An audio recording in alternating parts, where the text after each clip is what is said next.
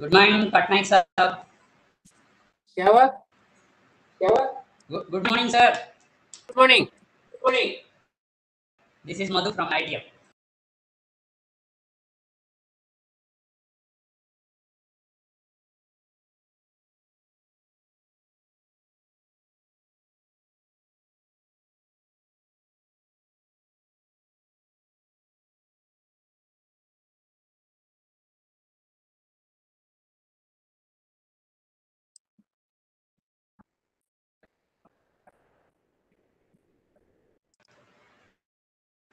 Sir अभी time है, एक बार शेयर कर सकता है? हाँ, नहीं। Now.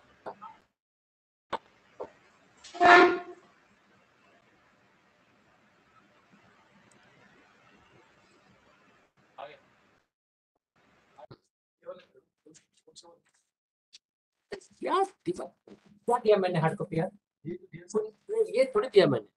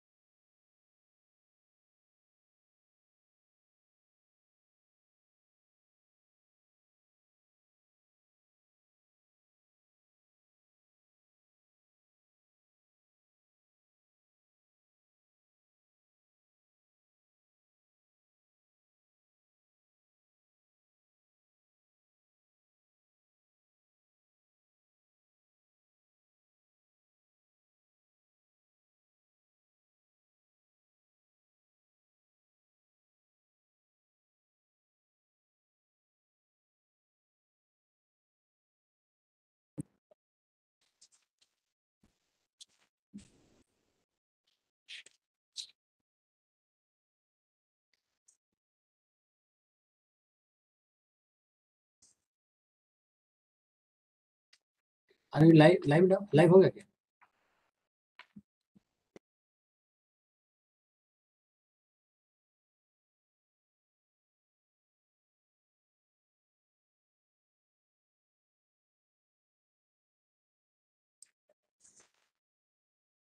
Namaskar, very good morning, good afternoon, and good evening, depending on from where you are watching this and joining this IWM 7 WhatsApp. So today is the second day, and this is also auspicious day for our meteorological community. Today is the World Meteorological Day, and it is also very interesting to see that the theme of this World Meteorological Day is early warning and early action. So this is a very vital for our monsoon and also all severe weather forecasting. And today we will be discussing that part in our, we have a panel of speakers, invited speakers, oral speakers, everything there. So may I now invite Dr. Kunio Yoneyama for chairing the session and start the proceeding today. Okay. Yeah. Okay, thanks. Thank you. Thank you very much. Thank you, Dr. Patnaik. Can you hear me? Okay. Good morning and good afternoon and evening, everyone from all over the world. So far, it's a really number, but I think the number of participants will increase. I'm Kunio Yoneyama from Jam State, and I will chair this session as introduced by the Dr. Patnaik. So from now, we will start this session on the topics related to the high impact weather and field experiment, and we will have 4 invited speakers. And each speaker will have 90 minutes in total, including discussion time. So ideally, please finish your talk with 15 minutes around so that we can have question and answering time. Okay. Okay, let's move on to the first speaker. Our first speaker is Professor Michael Bell from Colorado State University. His talking title is The Interaction Between Tropical Cyclone and Vertical Wind Shear. Oh, by the way, the local office will share the slide or make a bow? Yeah, it depends. If you want to share, otherwise we will share at our convenience. How about that? I can try and I can see if I can share it. I did upload it, so if it doesn't work, Yeah, Um, just Okay. try for let's see. 30 seconds. Okay. Professor Bear, please. Time is yours. Okay. Oh, it says I have to quit and reopen. So why don't we just have you share it? So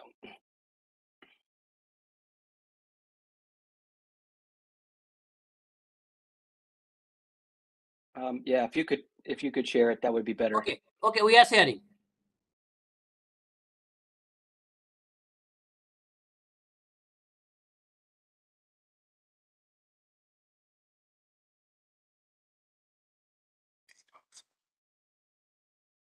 Okay, please, sir. Yes, looks good. Okay. Well, thank you very much for this opportunity to present here at the IWM7. I look forward to meeting many of you in person at the future conference. So today I'll be talking about interactions between tropical cyclones and vertical wind shear. I'd like to thank my collaborators on this work, Cheon Chelsea Nam, Philip Klossbach, and Jordan Jones, who are in my research group here at Colorado State University. Next slide, please. So we've known for many decades that two of the primary conditions for tropical cyclone formation are the presence of warm sea surface temperatures and the low vertical wind shear. Typically, we use the 850 to 200 millibar wind shear vector for that. This plot here shows on the left the percentage of times during the months shown in each upper corner of January, February, March, April, May, June, July, August, September, and October, November, December, where the SST is above the critical threshold of 26.5 degrees. So the red areas here are areas where tropical cyclone formation is supported by the ocean conditions. And on the right is where the shear vector is less than 15 meters per second, which was also positive for formation. And you can see that during the Northern Hemisphere winter, the shear both for example, in the Atlantic, both the SSTs and the shear are not conducive. But as we move into the spring and, of course, the summertime, both conditions are met. Interestingly, of course, that in the Western North Pacific, the SST and shear conditions are met for many portions of the year. So tropical cyclones are possible year-round. And in the Indian Ocean, in particular, you note that even though the sea surface temperatures are warm, the shear conditions become unfavorable in the main part of the summer due to the monsoon, and so the activity tends to be concentrated in the spring and the fall. So we've known this for quite some time that the shear tends to advance and retreat along with the baroclinic zones. But in this talk, I'm going to talk a little bit more about some of the details that we've learned in more recent years. Next slide, please. So it's been known for several decades, starting from some pioneering work by Bill Gray, that one of the primary sources of vertical wind shear in the tropics during the summertime is the El Nino Southern Oscillation. So when the El Nino events occur, and the convection is shifted farther to the east in the Pacific, that tends to enhance the vertical wind shear, enhance outflow and vertical wind shear, which suppresses activity in the east in the Atlantic and tends to enhance activity in the Pacific. The reverse is true during La Nina events, where the conditions are more favorable in the Atlantic and less favorable in the Pacific. Next slide, please.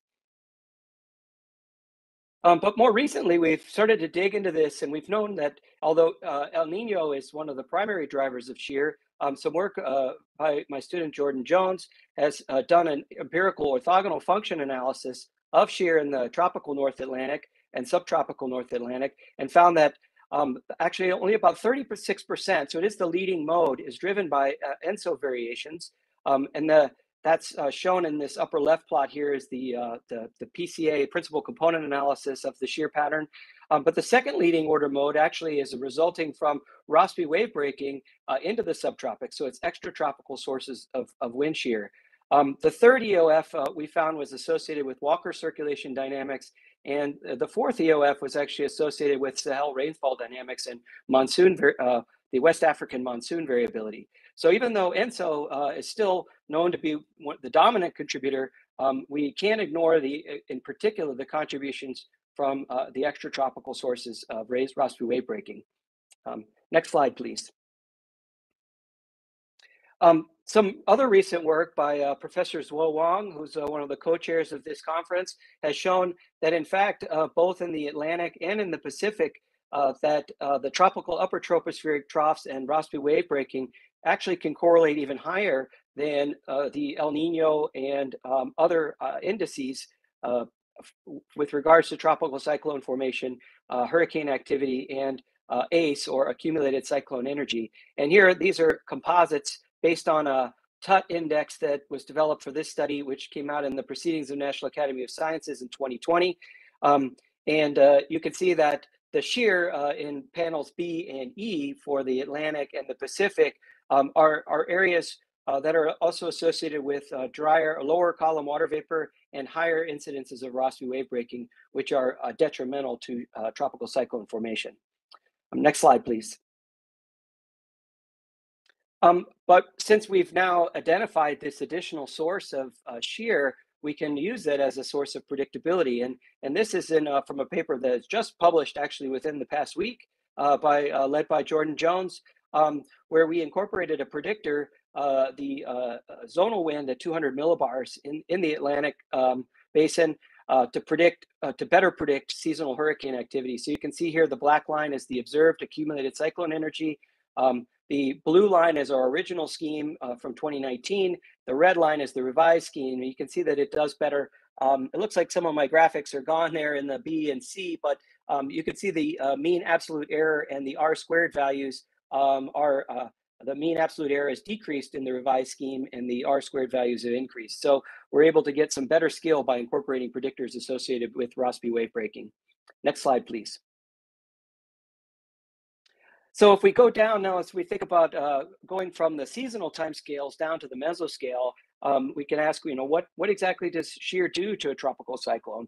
And we've known for some time that shear induces asymmetries, but one of the new advances that's come in recent years is the advent of polarimetric radar observations. And I'm showing here from a study led by my former postdoc, Ya-Chen Feng, the microphysical characteristics of Hurricane Harvey as it made landfall in the coastal Texas area. And the three plots here are the radar reflectivity, differential reflectivity, and specific differential phase. And you can see the vertical wind shear vector here is from the southwest, and that leads to the characteristic left of shear precipitation maximum. And you can see that as this bottom part here is the time going down, you can see that as the shear vector rotates, the precipitation maximum stays in that left of shear quadrant. But what polarimetric information is able to tell us is that in fact that precipitation maximum is composed of two distinct parts. In the down shear left quadrant, we see high ZDR associated with larger raindrops. And in the up shear left quadrant, we see high KDP associated with higher number concentration. So what we think is happening here is that the precipitation is being formed down shear where the large drops are falling out and the smaller drops are being swept around in a size sorting mechanism, along with a convective to stratiform transition. So we're able to get some new insights into the microphysics of how shear interacts with tropical cyclones. Next slide, please. And then a paper that came out last year, we were able to do a thermodynamic retrieval using airborne radar data and develop this schematic to show how shear impacted Hurricane Rita. And essentially what's happened, what I'm showing here is that the vertical wind shear is tilting the vorticity tower indicated in the gray shading down shear, and that induces a positive vorticity anomaly aloft and a negative vorticity anomaly at low levels. Those balanced anomalies produce low and high pressure anomalies and upward driven pressure gradient in the down shear quadrant. That lifting also promotes a cool anomaly in the potential temperature field. The reverse is true in the upshear direction. So we see downward motion here. That distortion in the isotropes leads to essentially this sort of racetrack pattern here where air that's coming around cyclonically around the storm is being lifted adiabatically and isotropically as it goes into the downshear direction, that releases the conditional instability shown by the cloud and the warm anomaly here. That leads to some strong deep convection. And then similarly on the upshear side, we see the descent. So these new observations are able to help us understand the mechanisms that produce the precipitation patterns we've seen for many years. Next slide, please. But it's actually even more complicated than that. In fact, the shear interactions are very multi-scale. And this is from a paper published last year led by my former PhD student, now a postdoctoral researcher, Chelsea Nam, where we looked at the impacts on genesis of Typhoon Hagapit from the T-Park field campaign in 2008. And we found that the overall result of the shear in this case was detrimental, especially on the synoptic scale, due to a large upper level trough that interacted with the pre-depression disturbance. But there was actually favorable conditions at the smaller scales, and the shear on the meso beta and meso gamma scales actually helped to organize the convection into coherent squall lines, and also to produce horizontal vorticity that could be tilted into the vertical for subsequent stretching and amplification. And so those large scale influences in a vortex merger process meet at the meso alpha scale to form the tropical cyclone vortex. And those processes are detailed in this study. Next slide, please. But one of the challenges is that these shear impacts are highly variable. They're stochastic in many ways due to the interactions between that shear and the convection. And in recent work by Chelsea Nam, we've run a series of ensembles using an idealized WRF framework where we vary the shear and the environmental relative humidity around incipient disturbances. And so the 9 panels here are showing the central pressure of simulated storms with low vertical wind shear on the top row, moderate vertical wind shear on the middle row, and large vertical wind shear on the bottom row. And the left side is dry conditions, middle is moderate, and the right is moist. So you can see that when the shear is low and the conditions are moist, all the tropical cyclones develop. When the shear is high and the conditions are dry, none of the tropical cyclones develop. But if we go into the middle, next slide, please.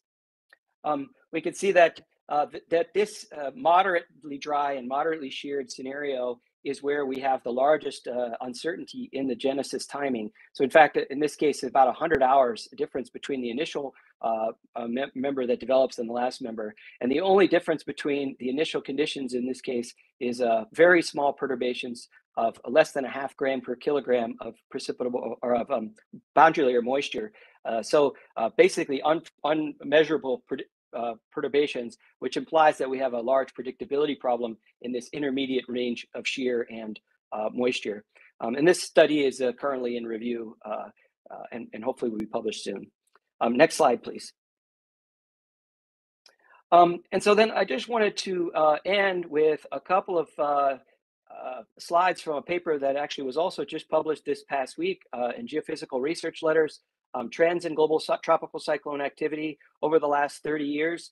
And we looked at a variety of different predictors and the trends in this period, which is well observed due to the prevalence of good satellite data since 1990.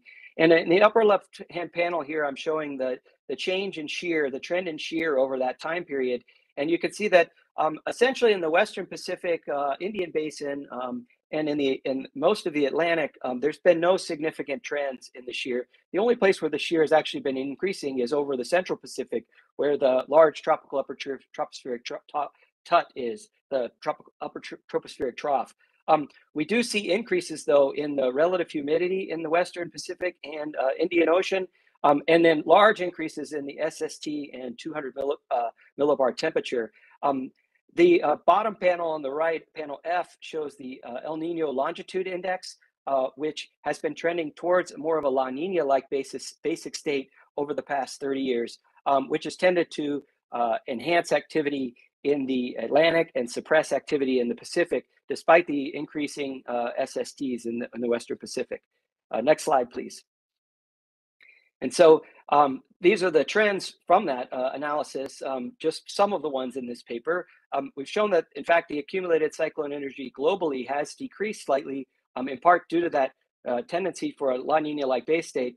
and that but the occurrence of rapid intensification has actually been increasing, and in particular, the red dots here are incidences of rapid intensification of greater than 50 knots in 24 hours, which is an extreme rapid intensification, has been on the rise in part due to those increases in SST and essentially no changes in shear over the long term.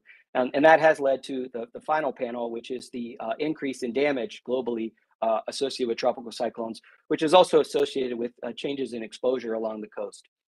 Next slide, please. So in summary, I've hopefully it's been a bit of a whirlwind tour, but I wanted to emphasize a few key points that tropical vertical wind shear is, we've known for many years it's been driven by ENSO, but Rossby wave breaking has recently been shown to be a very important contributor to vertical wind shear and monsoon variability on seasonal timescales. And by incorporating that Rossby wave breaking impacts, we can actually improve seasonal forecasts of tropical cyclones. The vertical wind shear creates dynamic, thermodynamic, and microphysical TC asymmetries. With polarimetric radar and airborne radar, we're able to dive into those mechanisms and understand those better in recent years. The strong vertical wind shear is generally detrimental to genesis, but can help organize convection and provide horizontal vorticity that can help enhance the circulation. But the moderately sheared and dry environments are the ones that have the most uncertainty in genesis and most challenges in prediction. We haven't seen any significant trends in vertical wind shear globally, except in the Central Pacific since 1990, but increases in the sea surface temperatures and relative humidity and a trend towards more La Nina-like base state results in a global decrease in accumulated cyclone energy and an increase in rapid intensification. So I hope I've convinced you that these interactions are in fact quite complex and they vary across many spatial and temporal scales. So I think we still need quite a bit of research, but hopefully I've been able to provide a summary of our current state of the science. Thank you very much. Thank you very much, Professor Barrow. This was a very complete review of the recent relationship between the tropical cyclone and the wind shear, referring the very new published papers, including new papers. So, have you anyone had we will have a couple of minutes for discussion. So, I can find the Dr. Ananda Das. Could you? Thank you, Dr. Bell. Thank you, Chairman, to allowing me for allowing my questions. Actually, Dr. Bell, my question is that you selected the shear and mid-tropospheric moisture. So, what is that depth layer of depth of the mid-tropospheric layer? We actually checked a variety of different ones, but I think the most sensitivity is found in the 850 to 700 millibar or hectopascal layer is where we see the most variability and the most impacts on the shear. In our study, we've actually tested in the idealized study, we've tested at different levels. As long as it's in the lower troposphere, below about 700 millibars, we get very similar results. But in nature, most of the variability is between 850 and 700, just above the boundary layer, but still in the lower troposphere. Thank you for the question. Thank you. Extension of this one. Yes. Right? It's advanced presentation. Excuse me. Any other question? Can I ask one question? Sure. Who will? I can. Sorry. I can see. But anyway, please go ahead. Well, as you explained that 800 and 700 hectopascal levels are very important, which is just above the boundary layer. That means moisture influx and the various cloud clusters interaction due to the vorticity makes the intensification of this convection in the cyclone. So in the developing disturbance in particular, especially in the Western Pacific, the primary vorticity maximum tends to be around 850 millibars. And so what we found was that the storm needed to develop vertically and actually develop a mid-level circulation before genesis could occur. So it needed to get to about 600, vertical development up to around 600 hectopascals And the shear was detrimental to that. It essentially displaces that mid-level vortex from the low-level vortex. And so if you add the dry air in, then that convection can't develop vertically, and it can't help to sustain and align that vortex in the vertical. So it becomes too tilted and cannot develop. So we're still trying to understand exactly the mechanisms by which that alignment and subsequent intensification occur, but that's what we believe is happening, is that vertical alignment of the dynamics and the moisture are required for the genesis to occur. Thank you. Thank you. Any other questions? Okay. We have 1 minute more. Okay. I myself have one question. Because you mentioned about the relationship to loss wave breaking. If so, there is a preferential location for the such a coupling, because the loss wave breaking often occurs in specific areas. And also loss wave breaking has some statistics tight relationship to the nth phase. So first question is is it my correct understanding, because the such couplings occur in the same location? And also the second question is, do you have any plan to you also show the some nth phase? So I think the loss wave breaking and the nth phase also couple each other. So I think it also affects the TC activity. That is a comment. Yes, that's a great question. In fact, you're exactly correct that they do tend to be very tightly coupled, and it's very hard to separate those signals. So we have a paper that we are preparing for submission now, where we're using the CESM large ensemble to look at periods where ENSO neutral conditions, and try and look at the drivers of Rossby wave breaking and shear in those simulations, where the ENSO is not a factor. It's challenging because the models aren't necessarily getting everything right, but we can have a larger statistical sample of the ENSO neutral conditions that can help us to understand some of those things. So what we're finding so far is that the North Atlantic oscillation in particular may be playing a role in some of those variations on seasonal timescales. So when ENSO is not driving. So thank you. Yeah, I see. Thank you so much. And we expect the new results soon. Okay, thank you so much. Yeah. Okay, great, thank you. We have to move on to next. Next speaker is me. So from now I will talk my speak. Okay.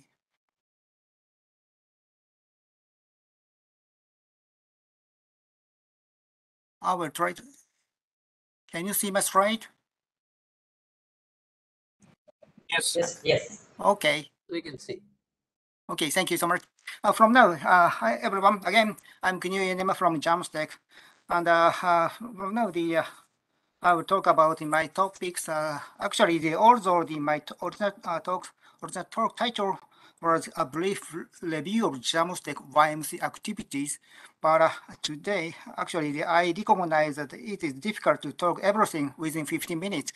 So I slightly changed the title and focusing on the introduction of our recent attempt to study S interaction over the Western Pacific using autonomous surface vehicles. Thus, I'm sorry that it is not a complete review, but a simple introduction of our activity. So from now, I will show some basic figures obtained then to indicate the capability of the usage of the such autonomous surface vehicles. Okay. But before showing to our result, I think.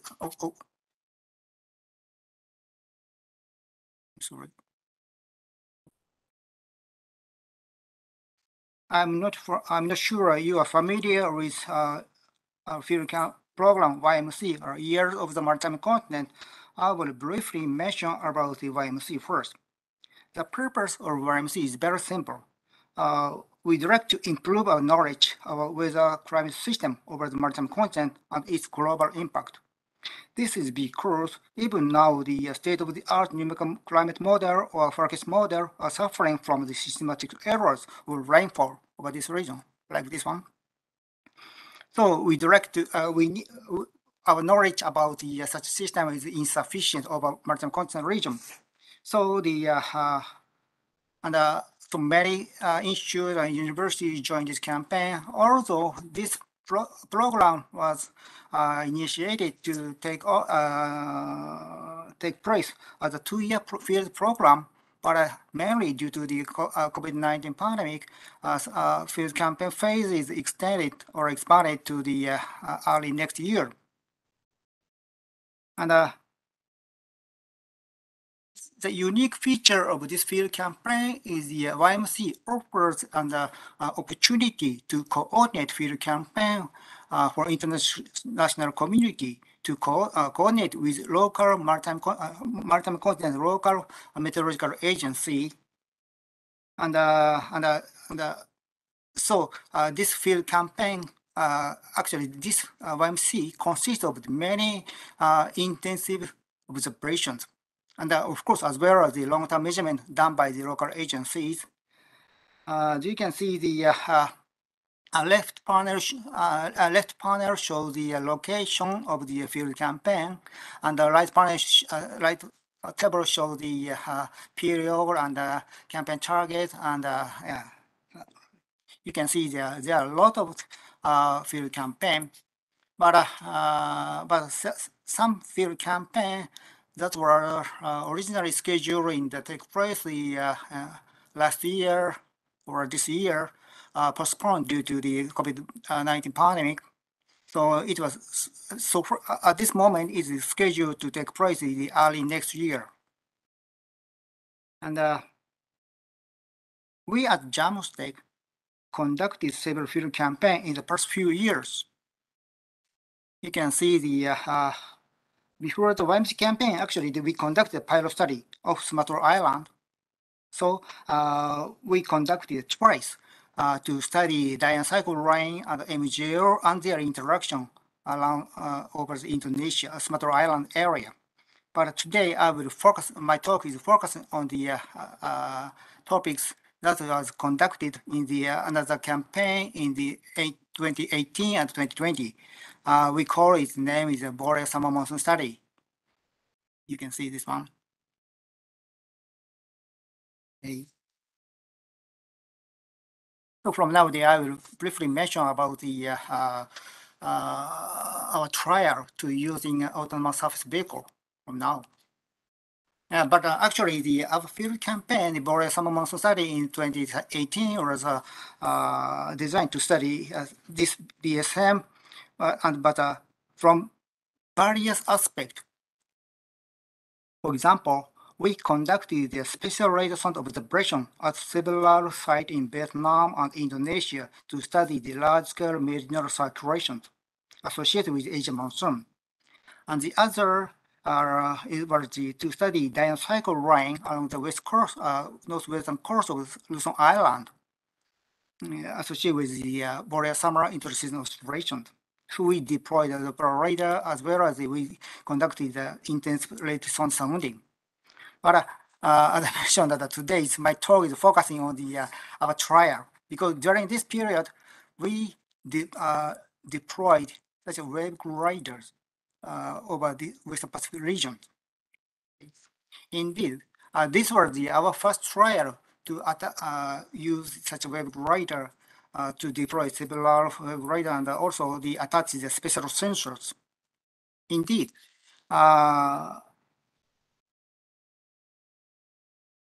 2018 was a trial, but 2020 we also conducted the field campaign again over the same region. Both campaigns, as I mentioned, that we deployed such a wave glider. As you can guess from this name, this ASV can it can convert wave energy into propulsion, so it can cruise by itself. So indeed, we deployed it 2 times for this live thing. Okay. And to evaluate, and also, I'm sorry, I didn't mention that. And usually, wave glider equipped with standard surface meteorological measurement system. But in addition, one of the advantages of wave glider is that we can attach additional sensors. So this time we attached the GNS receiver to derive the precipitated water vapor.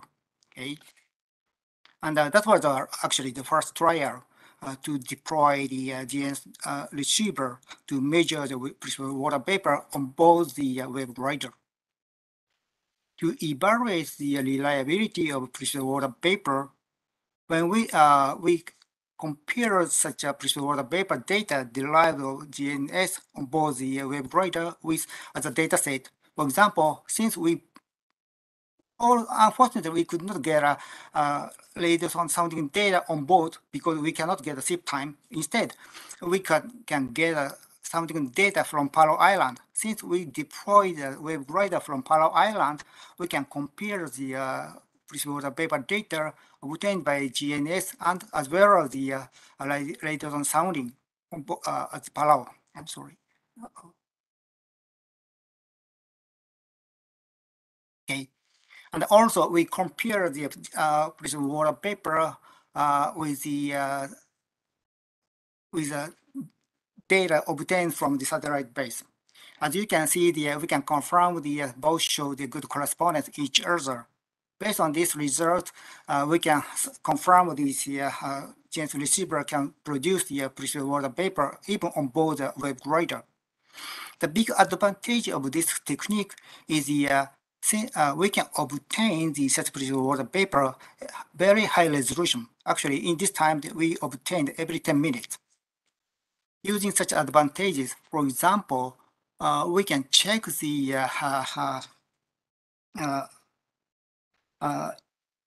we can evaluate the capability of such advantages. For example, we check the behavior when cold pool event associated with the convection were observed.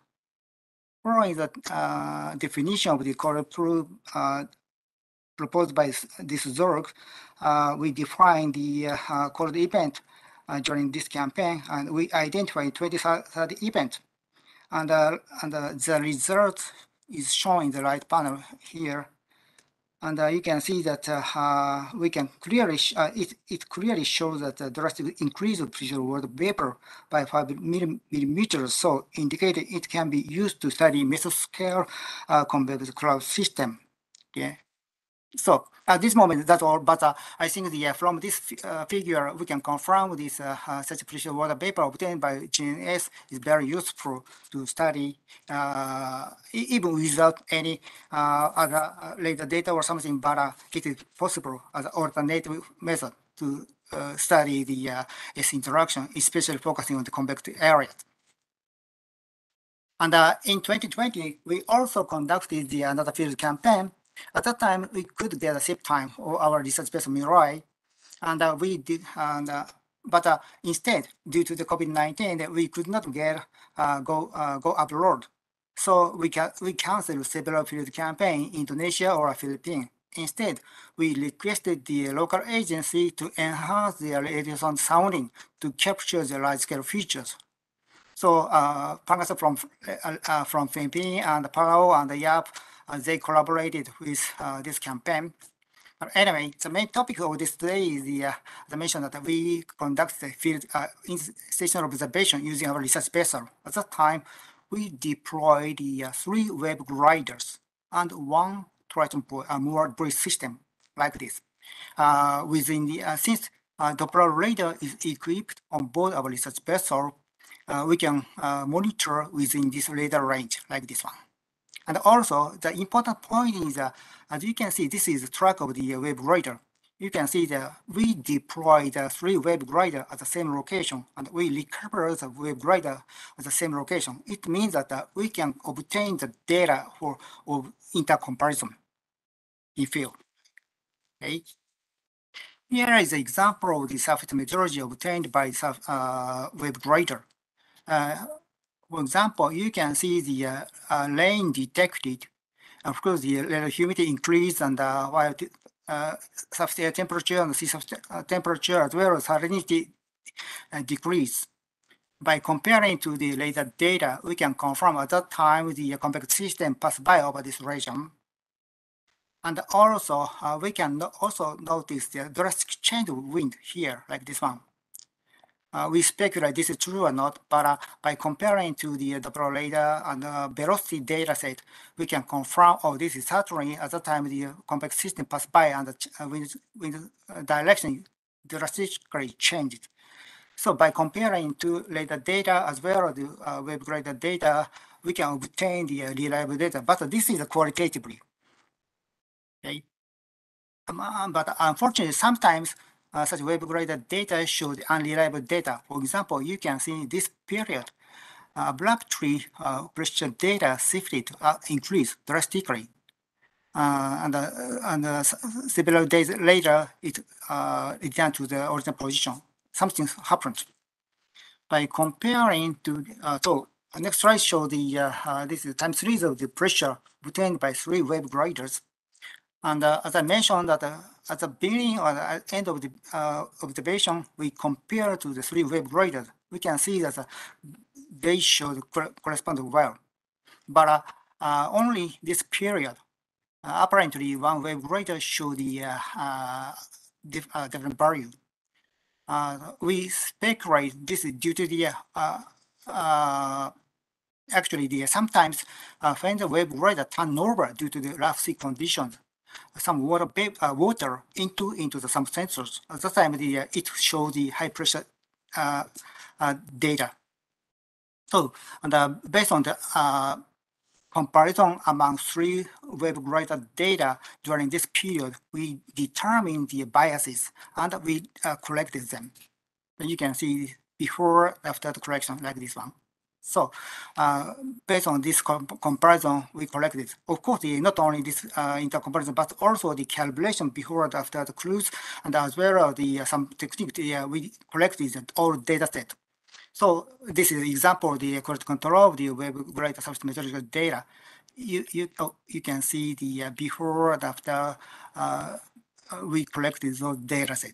Okay, using collected data from now, I will briefly mention about some features observed during this field campaign. We conducted a field campaign about 1 month, 2020. At that time, although the basis index show the compact peak is not over the Western Pacific during the entire period. However, it seemed very compactively very active during the field campaign. Okay. Indeed, it seems that there are weekly periodicity like this, and also at the end of the field campaign, 2 tropical cyclones developed near the observation area. You can see this one. Okay. Anyway, we could observe the such a ocean or atmospheric condition over this region in the active area period. Indeed, when we next slide show the time series of the radar echo area. Left panel shows the radar echo area, and right panel shows the relative humidity obtained by radar sound. You can see the very active area, as indicated by satellite data. We can confirm the our radar captured well such strong and large compact area like this. But comparing to the radar humidity by radar sound, of course, they also show the high moist condition when the convection developed, but also some cases show the no significant convection observed, but high moist condition can confirm by the radar sounding. Such a feature can be confirmed by the GN-derived pressure water vapor. As you can see, I'm sorry, the red line indicates the compact area observed by Doppler radar, and the black area moist condition observed by radar sound. You can see the in addition to the compact area identified Doppler radar, we can GN-derived pressure water vapor also capture the moist air like this one. Okay. In addition, based on the okay, I will skip this one. Okay. I'm sorry, due to the time limitation, I will skip this one slide. Okay. And also the previous study show the some demonstrated relationship between convection onset and SST distribution. For example, Liad Carbon demonstrated based on satellite-derived data set that rainfall onset event occurred at the location with enhanced horizontal convergence, which is inferred by the Laplacian of sea surface temperature. It means that rainfall event is not proportional to the sea surface temperature linearly, and they prefer the around 29.5 degrees Celsius or so, and also the negative Laplacian is a favorable condition for the development of the convection. Negative Laplacian means that there is a peak of the system temperature within calculated area, right? So since we deploy the 3 wave gliders and 1 mooring buoy, and we have a research vessel, it means that we have 5 sites, so we can calculate the such a system temperature Laplacian. So I know it is very difficult to detect or accurate relationship between convection and such a system temperature Laplacian. However, this light panel shows that at least during this period, before the strong convective area appeared, negative value can be confirmed. And also during the active convective period, basically system temperature Laplacian shows the negative value, indicating the very favorable conditions. Indeed, when we calculated the mass divergence and vorticity during using such a surface meteorology data obtained by the wave gliders, we can confirm the indeed lower condition is very favorable for the for development of convection like this one. Okay. Okay. When we look at the pressure field says that it seems during this 1 month period, there are 2 peaks of the large disturbance pass by over this region, like this one. But actually, it does not correspond to the entire convective period. I mean that early August, we also experienced active convective period. But when we look at the differences between several wave gliders, we can confirm that during this period, pressure gradient, actually variability of pressure gradient is very large compared to the other period. It means that it is a very qualitative discussion, but anyway, by deploying several wave gliders, we can obtain the gradient or differences. Such information is very useful to detect any atmospheric disturbance like this one. Okay, this is my conclusion.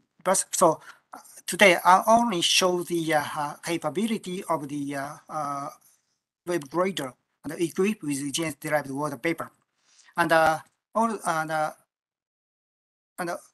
like to emphasize 2 points. One is the today I show several quick looks of the such observation data, but actually such data already being released to the public from our YMC website. You can enjoy using such a data freely. And also we collaborate with local agencies, and of course, we offer such knowledge, and we share such knowledge with them, and hopefully we can continue to the collaboration beyond YMC, and we want to see for the another field campaign in very near future. Actually, I have another last slide. Today, as I mentioned, that I briefly mentioned about the introduction of our recent trial, introducing a new instrument. But so I didn't mention about any scientific advancement through the YMC. Instead, I'd like to introduce our website, because currently YMC organize the special collection of the papers related to the YMC. And YMC website offers such pages, and we asked to the several scientific societies, and they agreed to join this special collection. So far, 7 society and 23 journals joined this special collection. If you look at these pages, you can find many people. Actually, even now, the 138 papers have already been published in the past 5 years. In addition to this journal, there are, of course, we also have provided information about other papers publishing as a journal. In total, 150 papers already being published. So I think the it is not it is easily, if you look at these pages, you can find all relevant papers. So I think the also I did not mention about the review of the scientific advancement, but instead this page can provide you the such a new information obtained from the YMC. That's all. Thanks so much. And I'm sorry, I'm a chair, but and I must be a very punctual, but it seems that almost 20 minutes has already been. So if you have any question, only one quick question if you have, or if you have any question, please put your question to the chat or something. Then I will try to answer during the, later. Okay. Is it okay? I'm very sorry for the I'm not punctual. So okay, I will finish my talk and let's move on to the next speaker. Next speaker is the Professor Tsuboki from MYWAY University. Thank you. Okay. Please, can you? Yeah. Okay, thank you, Yoneyama-san. Can you see my slide and the voice is okay? Yes, we can hear you. Okay, I will start my talk. Thank you very much for inviting me to this very important workshop. I'm honored to be here and give a talk. I'm going to talk about high-resolution simulation of heavy rainfall producing mesoscale convective system using cloud reserving model. Heavy rainfall occurs in association with monsoon systems such as Meiyu, Baiyu, and Shurin and Chamma in East Asia. Most disaster-producing heavy rainfalls are caused by mesoscale convective systems, MCS, composed of intense cumulonimbus cloud. The most important MCS for disaster prevention is a stationary line-shaped MCS, which are most dangerous precipitation system and often cause a heavy rainfall. And these heavy rainfall occasionally give rise to severe flood and landslides. And cloud resolving models are indispensable for studies of their mechanisms and processes, and also for accurate predictions of heavy rainfall. The present paper reviews the recent simulation of heavy rain producing MCS using cloud resolving models. The definition of a cloud resolving model is slightly ambiguous. A similar name is convection permitting model, CPM. The convection permitting is almost equal to non-hydrostatic. The difference between the CRM, cloud resolving model, and the convection permitting model may be related to buoyancy term. Roughly saying, the buoyancy term is composed of dynamic part indicated by terms D and microphysical terms C. The CPM is calculated explicitly term D, but implicitly calculated term C. But on the other hand, cloud resolving model calculated both term D and C by time-dependent equations. So the difference between these two models are maybe related to the expression of cloud microphysical processes. This is an example of a simulation using cloud resolving model. The hydrometeors such as cloud water, graupel, cloud ice, snow, and rain are explicitly calculated, and with the dynamic process. And this type of cloud resolving model developed in many places. For example, MM5 and WAF developed in US, and Japan Meteorological Agency developed a JMA NHM non-hydrostatic model, and China developed GRAPE mesoscale atmospheric regional model. And we also developed cloud resolving storm simulator, CRESS. These models are basically regional non-hydrostatic model and may be categorized as a cloud resolving model. I should emphasize the importance of horizontal resolution in the simulation using cloud resolving model. this figure compares the two different horizontal resolutions. Left panel is a simulation of a supercell using 1 kilometer resolution, and right panel is 100-meter resolution. The difference between these two results are very clear. At the end of in 100-meter resolution model, very detailed hook-shaped structure is simulated at the southern end of the supercell. But 100-kilometer resolution simulation, the detailed structure is not clearly expressed. The difference,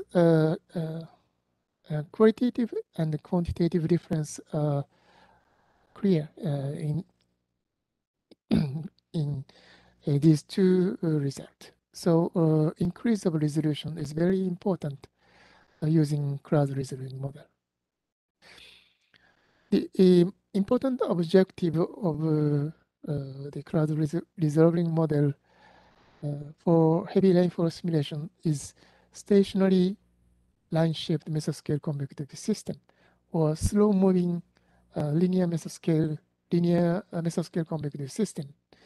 These two panels shows two examples of heavy rainfall system, line-shaped MCS, observed in Western Japan. The radar image shows very intense line-shaped MCS over here, and the right panel shows also stationary line-shaped MCS over here. These two heavy rainfall systems cause a severe disaster over Kyushu area.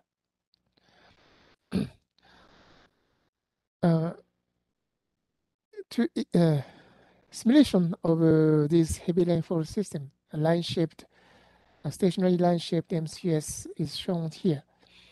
This simulation is successful. The upper left panel shows a radar observation of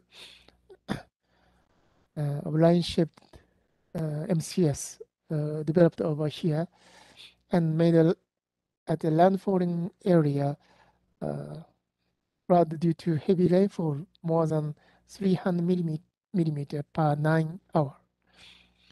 And simulation in the lower left panel shows successful line-shaped MCS over here.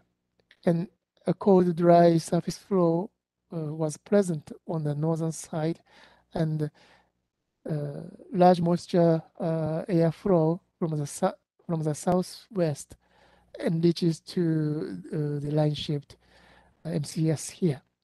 This is the simulation with 1 kilometer resolution, and total rainfall amount in observation reaches to almost 300 millimeter at the landfalling region.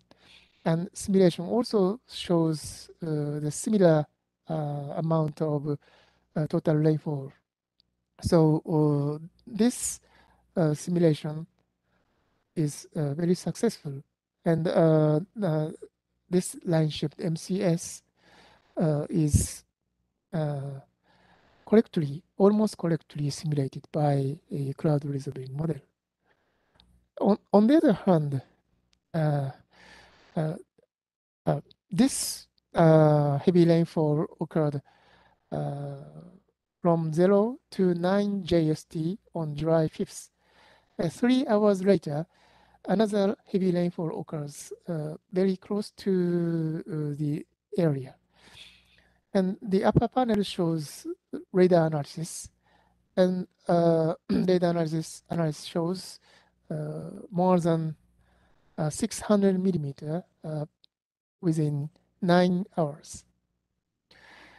But the prediction using simulation using cloud resolving model with horizontal grid spacing of 1 kilometer, the maximum rainfall amount is very much lower than the observation. The maximum is roughly 1/3. So this heavy rainfall system is not successfully, so low predictability of prediction. These two examples of a heavy rainfall system occurred a very close area and almost the same time in the same day. These two examples indicate that heavy rainfall, some rainfall systems are successfully simulated using high-resolution cloud resolving model, while others are very difficult to be simulated. To solve this problem, recently radar observation is assimilated in the to the model. This is one example of a simulation using 500-meter simulation. The left panel shows radar observation, and precipitation occurs over here. And the middle panel shows simulation without data assimilation of radar data. Almost no simulation, no precipitation is simulated. But the right panel shows simulation with data assimilation. This result is the result is totally different from the middle panel, and almost correctly simulated the distribution of precipitation. This result indicates the radar data assimilation is promising for the simulation of heavy rainfall system. This is another example. The top panel shows a radar observation of convective cells, and the middle level is radar extrapolation forecast. The shape is very much different from the radar observation. The bottom line shows the three-dimensional data assimilation using three-dimensional variational assimilation using 1 kilometer resolution. The convective cells shown in observation is almost correctly simulated. And recently, a very high temporal resolution radar observation is used for data assimilation. This is the result of 1 minute volume scan data assimilation in 1 kilometer grid experiment. Left column shows observation, and the right column is a simulation. The convective cells is almost correctly simulated. So this result shows very rapid update of radar data is very useful, very important for correct successful simulation of this type of convective cells. And recently, a phased array radar is developed. The conventional radar observed using a very narrow beam. So 3D observation takes 5 minutes to 10 minutes. So it takes a long time. But phased array radar uses fan beam. So 3D scans with 100 elevations takes 10 to 30 seconds. So very rapid volume scan observation is possible. This is polarimetric three-dimensional display of observation hailstorm in Tokyo area using polarimetric phased array radar.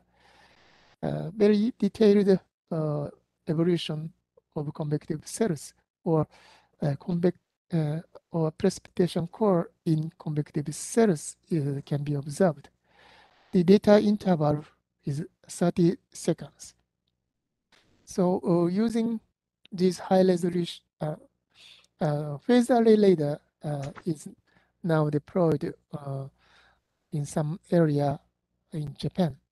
Two pairs of Doppler phased array radar is located in Tokyo and Osaka area, and single phased array radar is located in main island of Okinawa. And polarimetric phased array radar is also located in Tokyo area. Using the two pair of phased array Doppler phased array radar in Osaka area, 30-second update 100-meter mesh data simulation to simulate isolated convective system is performed by Majima et al. The left column shows phased array radar observation and every 10 minutes. So convective system developed over here without data simulation. This convective system is not simulated totally. The 1 kilometer result shows roughly shows the convective system. But data simulation with 100-meter resolution shows very detailed structure is simulated. So the result very similar to the observation. In summary, a stationary line-shaped MCS is most dangerous precipitation system. In the previous this workshop, we showed a summary of recent simulation using a cloud resolving model, horizontal resolution of 1 to 4 kilometers. And this precipitation, we updated the review. As I showed, some heavy rainfall systems were successfully simulated using CRM, while others are difficult. To solve this problem, a promising method is an simulation of radar data. Recently, phased array weather radar has been developed, and polarimetric phased array radar also developed. Phased array radar is expected to possibility to improve simulation of heavy rainfall producing MCS by data simulation. Okay, thank you for your attention. I stop here. Thank you, Professor Tsuboki, for your nice talk and presenting the new this topic, and especially for the showing the results obtained by phased array radar. That is very hot topics. Okay. Anyone else? Any question or comment to Professor Tsuboki? Dr. Kalparai. It's very nice talk by Professor Sabu. So I would like to ask that what the phased array weather radar, I really impressed with it. What parameters of this PWR will be used for a simulation in your model?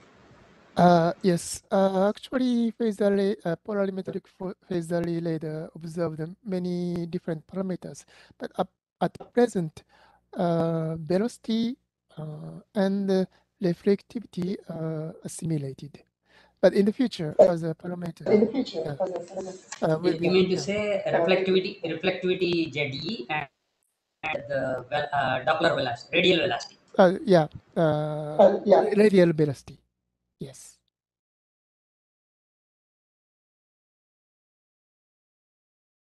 So do you know that any other experience for such a data simulation in other Korean or any other scientist? I mean, that other institute do the same one or not? Do you have any idea? Within Japan? No, in any, yeah. Outside of them, maybe in US, phasal array is assimilated. Maybe some other non-hydrostatic model.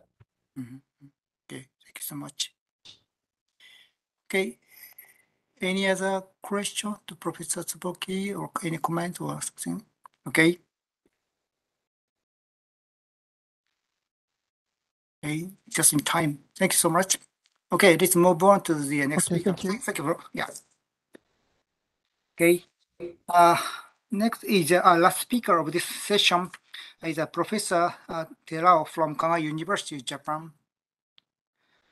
He will introduce the JWEX Asia-PAC's collaboration toward understanding of the multi-scale variability of the Asian hydroclimatological system.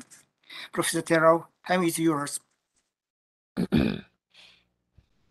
Thank you very much. So now I'd like to share my slides, okay? Can you see my slide? Okay. It works. Yeah, thank you very much. So I'm Toru Terao from Kazuhisa University in Japan. And so I'd like to talk about a new project launched in 2019. The name is ASIA-PEX, ASEAN Precipitation Experiment. So this is a kind of successor of the GAME project and Mahashi project.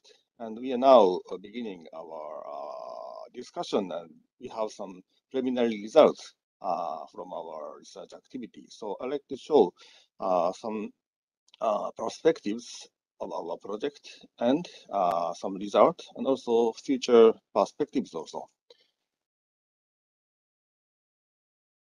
And we are under the WCRP perspective, and so JWEX is a very important panel within the WCRP, as you know.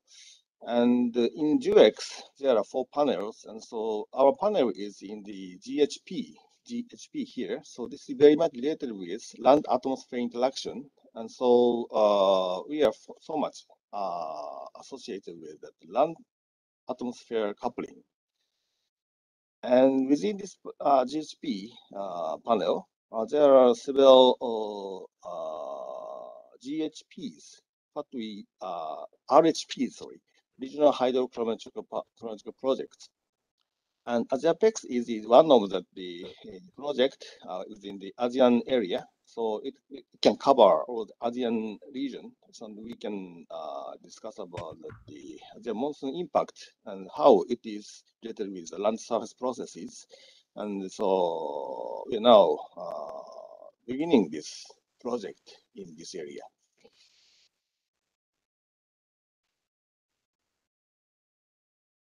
And we discussed and we set our general objective like this, the understanding of ASEAN land precipitation over diverse hydroclimatological conditions. And it is for better prediction and disaster reduction and sustainable development. And so, and also we've set 6 approaches to do our research project, and 6 approaches like this. First one is associated with observation and estimation of the precipitation itself. So it can include direct observation, and also that the remote sensing also included. And second one is the process study of atmosphere land coupling. So land surface process is very important. How it is coupled with the convective process is also very important for this process study. And third one is the predictability of sub-seasonal to seasonal scale to decadal variability. And the fourth one is the high resolution hydrological modeling, including human impact and also glacier processes also. And fifth one is the synergy effect. So we will conduct some field campaign, including observational and modeling initiatives in near future. So this is very important topic about our research project. And the sixth one is somewhat very important for that now global warming is going on. So we like to seek effective and useful climate projection also. It's also a very important topic of our research. And this time we are taking the approach-oriented research plan, not the regional approach. So there are many different approaches are there. So these approaches, firstly, we have to focus, and we can apply these approaches to different areas. So we are taking this approach-oriented research plan this time. We had conducted a kickoff conference in 2019 in Hokkaido, Japan. So we had 72 presentations and from 10 countries. And we are now summarizing some review paper, and it is now submitted to our journal. So maybe I expect that in the near future we can see that the publication. And we have many recent activities, but it is somewhat very difficult within this COVID-19 situation. But we had many workshops and sessions in many conferences also. This is one workshop held in South Asian region. It is Rajasthan, India. And we had another session in the AOGS 2021, and we had a top convener hours. And so it was selected as one of the 5 most popular sessions in AOGS 2021. And we had a webinar in the summer association, and we had a very good discussion there. And in future also, we had a JPGU session in this May, and also we are planning a joint session with TPE and JUX in the AOGS 2022 in August also. And the JUX and the GHP panel has several goals, and so there are many important goals relevant to our Asia PECs. So one is the observation of the estimation of precipitation itself, and also process studies on the land surface and convective process is also very important. And predictability is also a very important topic about the GHP perspective. And so I'd like to introduce some of our recent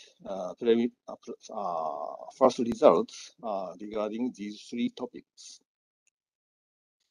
For observation and estimation, we had several very important research results from different people, including our research activity. And this is the ultra high resolution resolving twin-peer climatology created by Hirose-san and Okada-san in 2018. So it is open to public. We can use anytime their climatology now. It has climatology with 0.01 degree resolution in spatial resolution. So it is very important to see that the small scale variability in the related with the very complex topography. This is the southern side of the Meghalaya Plateau. It is just north of Bangladesh, the Indian region. And there is a very strong rainfall with a world record, more than 11,000 millimeter per year in annual climate.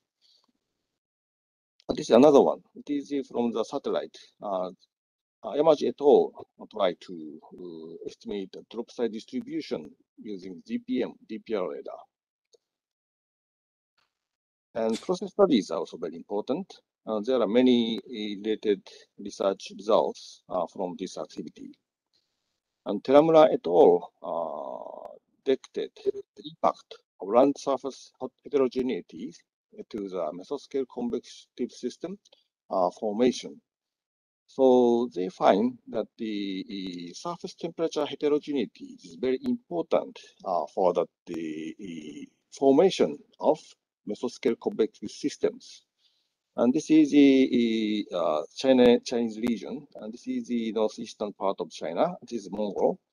And they found when the topography is very flat at that time, that this temperature heterogeneity has very important role in the formation of mesoscale convective systems. And Orguera et al. 2020 make a very important research analysis about the mesoscale, synoptic scale disturbances related with the Philippine rainfall. And this is predictability studies. And so this is the Takahashi et al. They estimated the future change of the climate using climate model output. And they estimated that the increase in the monsoon trough rainfall. And also, this enhancement is explained by the future changes, tropical disturbances activity. So this is very important for the future projection of climate change. And Takaya-san is doing very important research about the impact of the climate models in the prediction of sub-seasonal to seasonal prediction.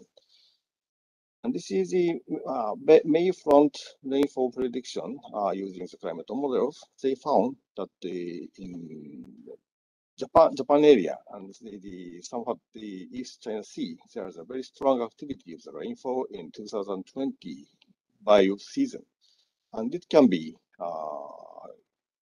predicted that since April, so they have some very reading time about the climate model prediction. And they also try to find the predictability of climate models. And so they discovered that the rainfall in the Asian monsoon region can be predicted even 1 year ahead. So at that time, so the key phenomena about this predictability is ENSO IPOC mode. Is as you know, it is very much covered between the Indian Ocean and the Pacific Ocean. So the oceanic area is very important predictor about this strong rainfall in the Asian monsoon region. So this oceanic area also very important impact on the land precipitation processes. And Hatsuzuka et al. Also try to project the future impact of climate change in the impact of tropical cyclones in the Japanese area. And they found that the northern side of this island, Japanese island, has very impact on the climate change. So this is very important future projection also. And there are many observation projects under the JAPEX. And one is the HyPlex. It is related with the southern slope of Himalayan range. And they are putting many rain gauges in some valleys. And so they are making the direct observation of the rainfall and also how this is changing in the diurnal time scales. And they are analyzing what is the cause of this different type of diurnal variability in the rainfall in the southern slope of Himalayan range.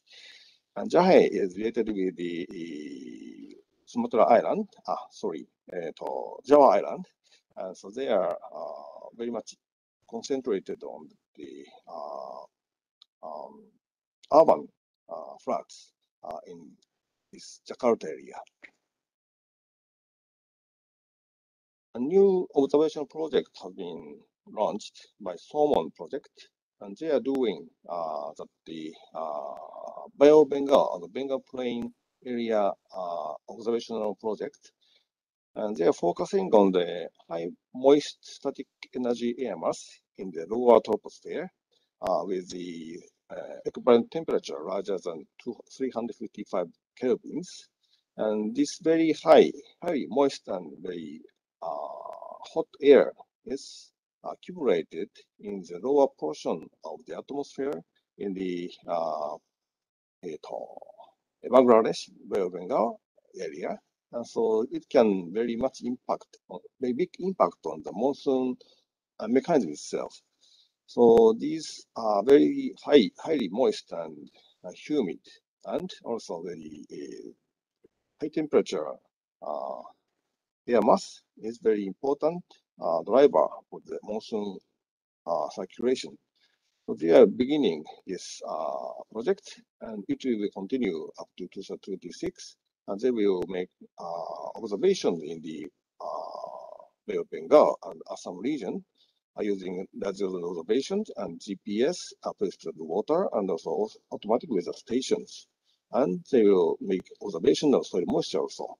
So they are focusing on this highly moist air within the lower part of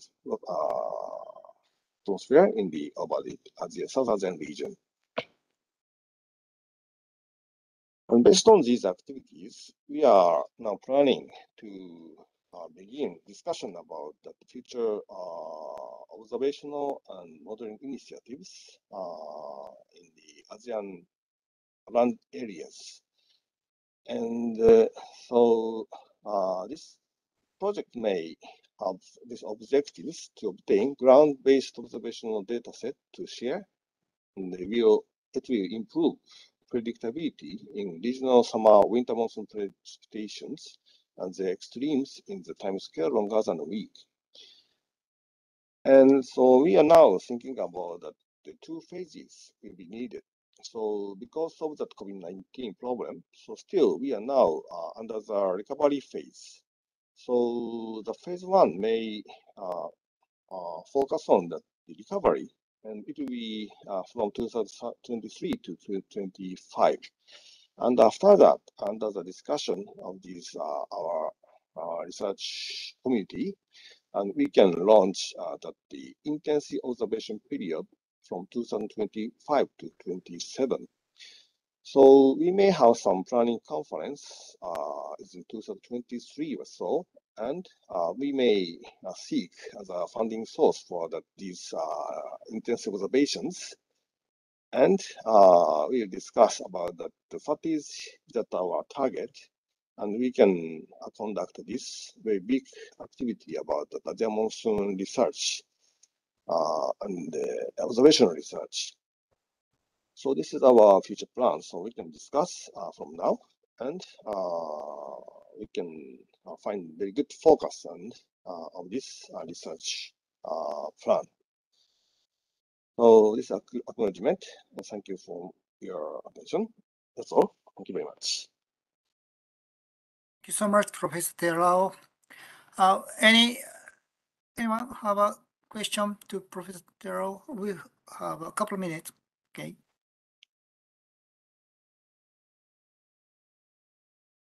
Any others?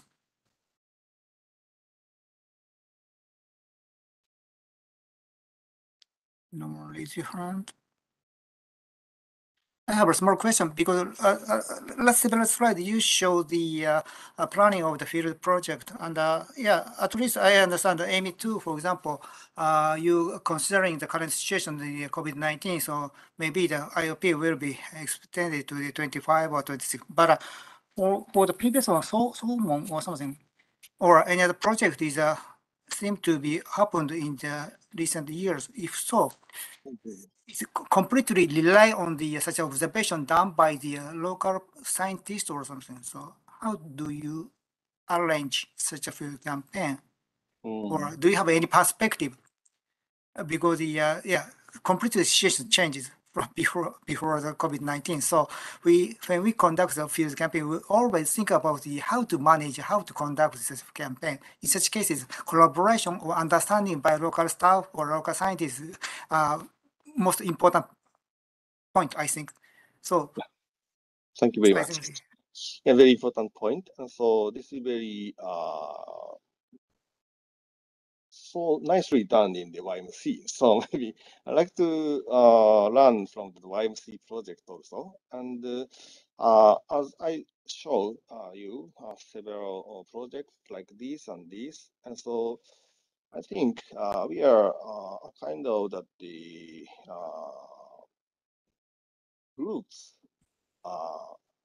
of the many groups are there within our plan. And so, for example, I'm so much engaging in this Solomon project. And so we are now have very good collaboration with the local people, including the meteorological agencies in these countries. So likewise, there are so huge perspective in the Asia-Pacific. It is all Asia. So, so each different field project launched in these different areas have very important activities in these areas. And so, likewise, this local activity is important in one hand. So, for this project, we have the IOP from 2023 to 24 is now plan phase. So maybe this activity has to be done with a collaboration with many local agencies. And now we are thinking about two phases. The first one will be that the very different activities should be included. And so in these activities, we have that for each has very important collaboration with the local people in this project. And so within this project, we may have some planning conference within 2023 or so. So within that conference, we may have big discussion about the field campaign, including the local agencies. So using this mechanism, we may make some collaborative atmosphere within this society. So likewise, we are now approaching to the IOP from beginning 2025. This is my plan. Thank you. Yes, thanks so much. Yeah. I think although you mentioned the Asia-Pacific, but there is no any border for science and also the planning. So I think you can collaborate many other projects or any other scientists. I think many people can be involved. So in future. Yeah, thank you very much. I think thanks so much. Okay. Anyone else about any question or comment? So I think almost time. So I think we need to close this session. Thank you for all speakers for informative, providing informative topics, and also at least I believe that it's very inspiring for future direction. So we adjourn this session, and the next session will start shortly, right? Okay. So although we will end this session, but hopefully we can enjoy another next session soon. Okay. I will return to this. To the local community members. Thank you. Thank you so much. Thank you very much. Thank you, Dr. Kunio, for nicely conducting the session. And we are also in time. And with this, we concluded the first invited session. Now there is a short break. Two parallel sessions will be there, Hall A and Hall B. So start that at 10:10. So just there is a break of 5 minutes, so 10:10. Let us say at 10. Another 8 minutes from now. Okay, so we will have a breakout, Hall A and Hall B. Sir, Patnaik sir. Small request. Sir, small request. Can I try for sharing now?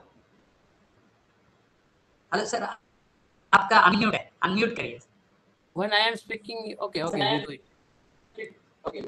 Sir, this session will here. This link will continue for Hall A, and other for Hall B. Can I share now and test it? I would like to share for just 1 minute. Sir आपका आवाज तो नहीं आ रहा है.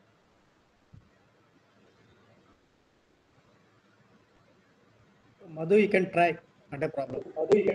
Yeah. Okay, sir.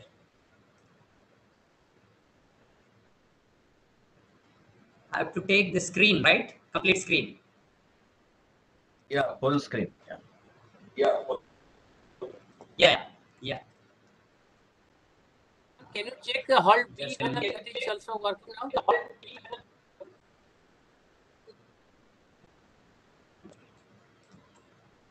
Thank you, Surya sir. I think with my chair, I'm showing.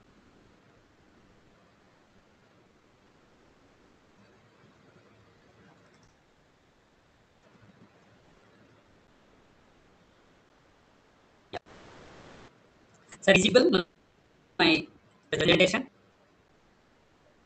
Yes, Surya sir? Yes, sir. Is it visible? And is it moving? yes, Is it moving? yes, sir. Yeah, thank you. So we'll join. I'll stop sharing now.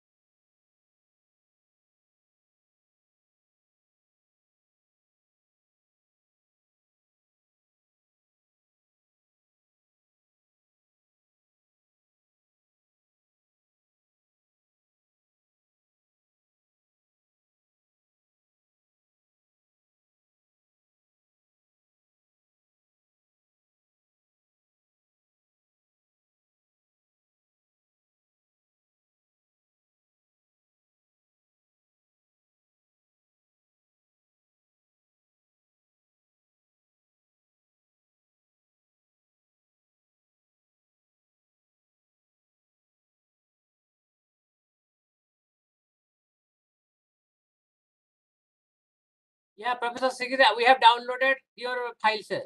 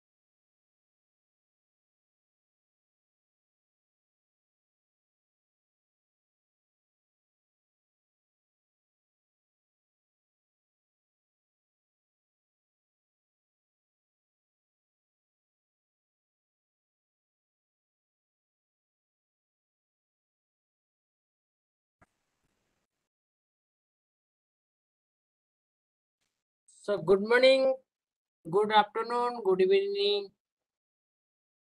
So we'll start it, but let us say 1 or 2 minutes wait it. But maybe some people are joining. Good morning, Patnaik. Yeah. So how many? I think all of in your session, I think all of the speakers are available. Yes, I see them. It is there. I think so. I see that everybody. Yeah.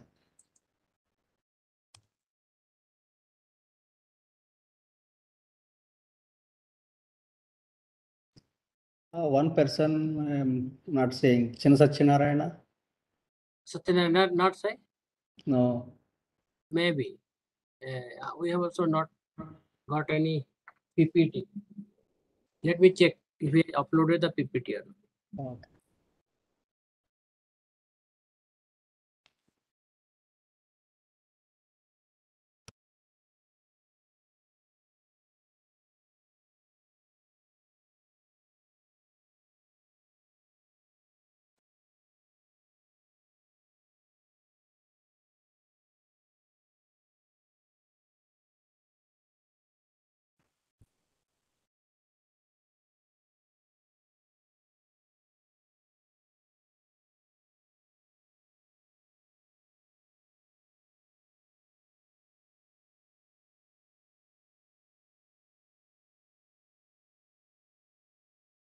Dr. Satyanarayana joined.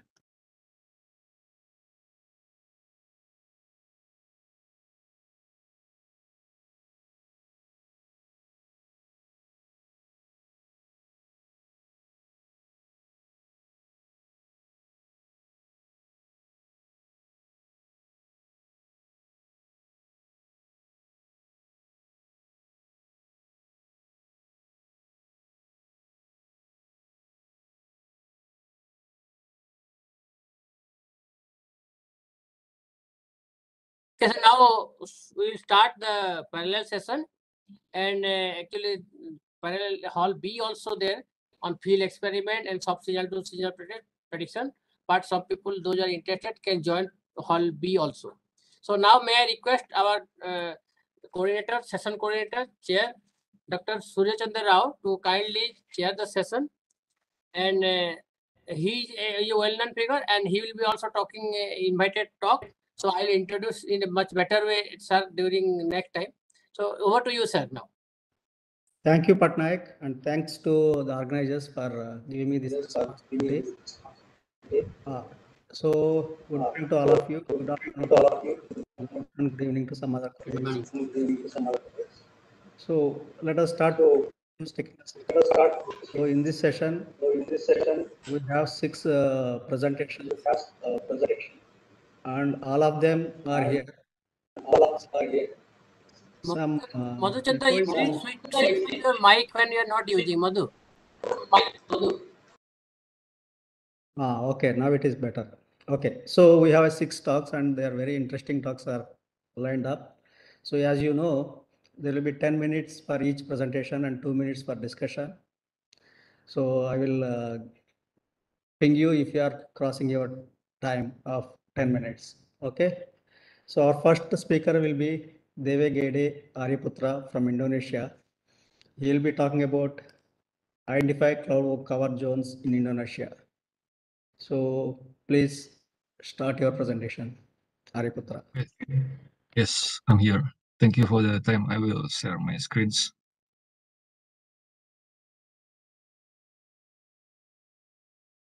Yeah, screen is seen now. Okay. Thank you for the times. I will present my research. Identify cloud cover zone in Indonesia. This is collaboration research under SATREP's project. I'm from Indonesian Agency for Meteorological and Geophysics. Now I'm studying in Kagoshima University. So this is the member my research. So many people join this research, but this is the preliminary study for my thesis. Okay, this is the introductions. So my research is focused for the climate applications, especially for the influence the climate for the buildings. So this is the introductions, the design of low carbon emissions it is very important to the Paris agreements under United Nations Framework Convention on Climate Change. And then studying cloud covers condition is important for assessing the potential for the selection of the suitable passive design concepts in Indonesia. For example, building lightnings and building cooling potentials. And then to prevent the global warming, energy conservation building is essential. And then study cloud cover zones necessary to realize it. And then this research is first cloud cover zones contribution for the passive cooling in Indonesia. Then this is the research flow.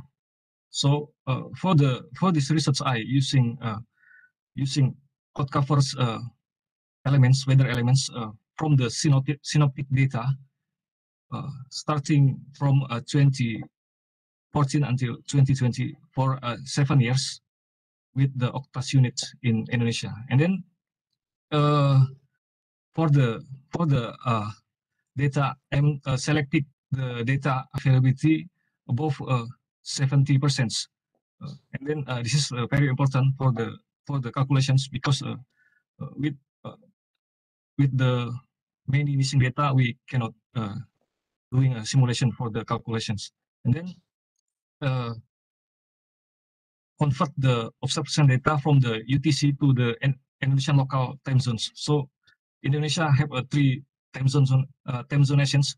This is a west part of Indonesia, and then this is center part of Indonesia, and then this is east part of Indonesia. This is the difference from the west, difference 7 hours from the UTC, and then this is center, difference 8 hours, and then is a difference 9 hours. So we must convert from the UTC to the local time zone, and then make a cluster analysis using Watts methods for the weather elements, and then convert from the point to the contour mapping using the interpolations. This is the method inverse distance widget for all of the Indonesia, and then make a heat map analysis of each of the zones. And then I show the selected criteria for the data. You can see this is the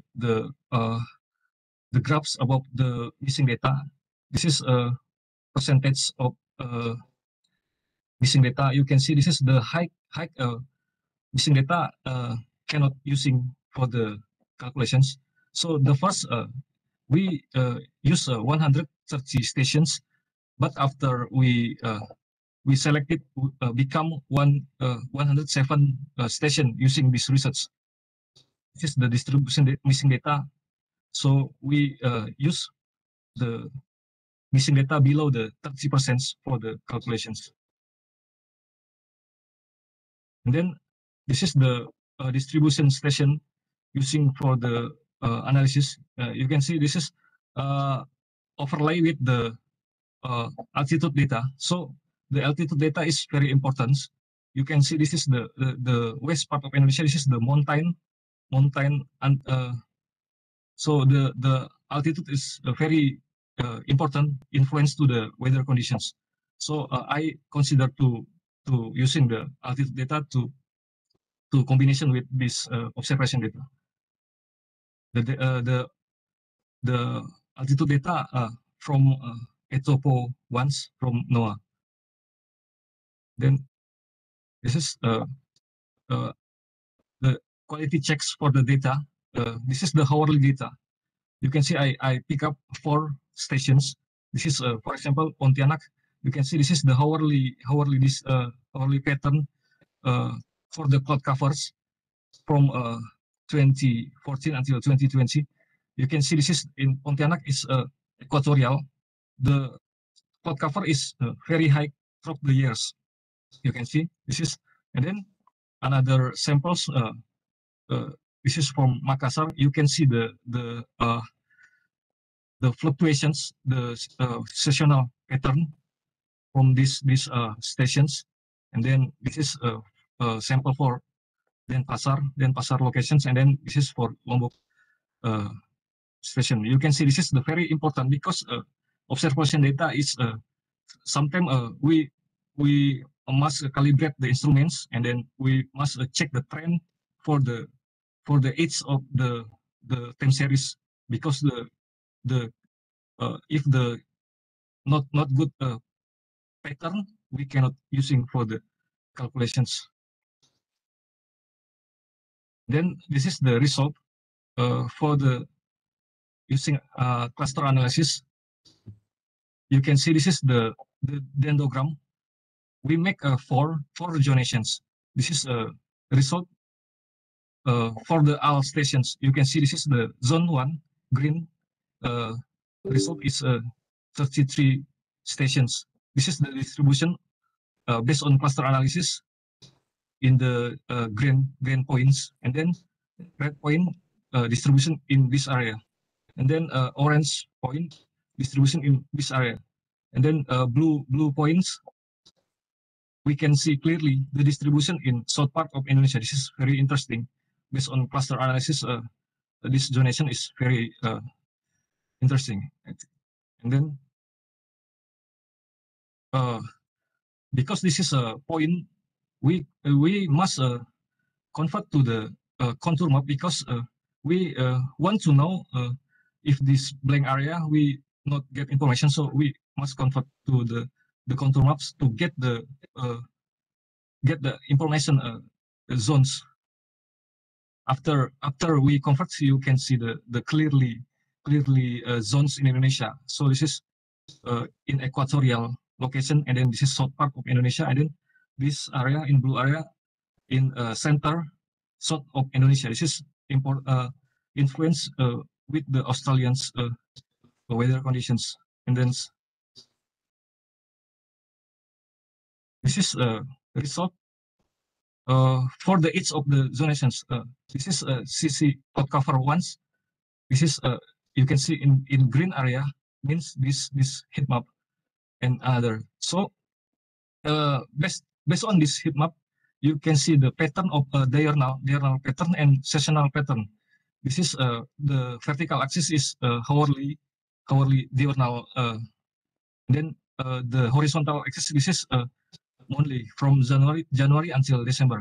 You can see this is for example in this area, in the blue area, the decrease of cloud covers occur in June, August, September, October, November, and this is the session is the dry session in this area. So make a low cloud cover in this session. But in December, January, and February, you can see this is an increase of the cloud cover. So this is a clearly pattern for this area. And then in this area, in the green area, in the equatorials, in the zero latitudes, you can see this is for the diurnal and seasonal is very high total cloud covers.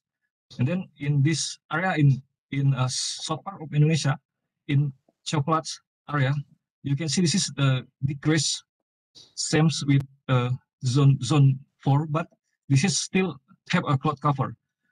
For example, June, August, and September, this is decrease, but still a little cloud cover. But in this area, very clearly dry session in this area, and so long time for the dry session, and then wet session in December, January, and February. But in zone 2, in red area, this is totally very high cloud covers during the diurnal and seasonal. So for the diurnal, we can see this is the day times is more higher cloud cover than the night times. So this is the local condition influence to the diurnal conditions in this area. Okay, I think enough my presentation. This is the conclusions. So based on the cloud cover zone analysis, we divided 4 zonations, and then CC4, this is in Nusa Tenggara, Sulawesi Islands of Indonesia, and then with small cloud cover and the little cloud cover during periods from March to October, and then CC1 and CC2 almost in equatorial islands in Indonesia, and then CC3 is in south part of Indonesia, and decrease of cloud covers occur in June, July, and August sessions. I think enough my presentation. Thank you for the attention.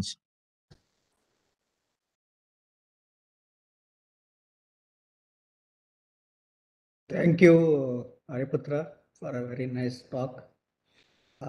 Any questions from audience? I don't see anything in the chat box. So it's a very good study, and thanks a lot.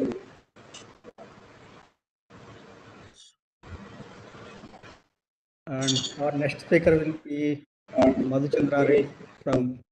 Can I share, sir? Can I share my screen?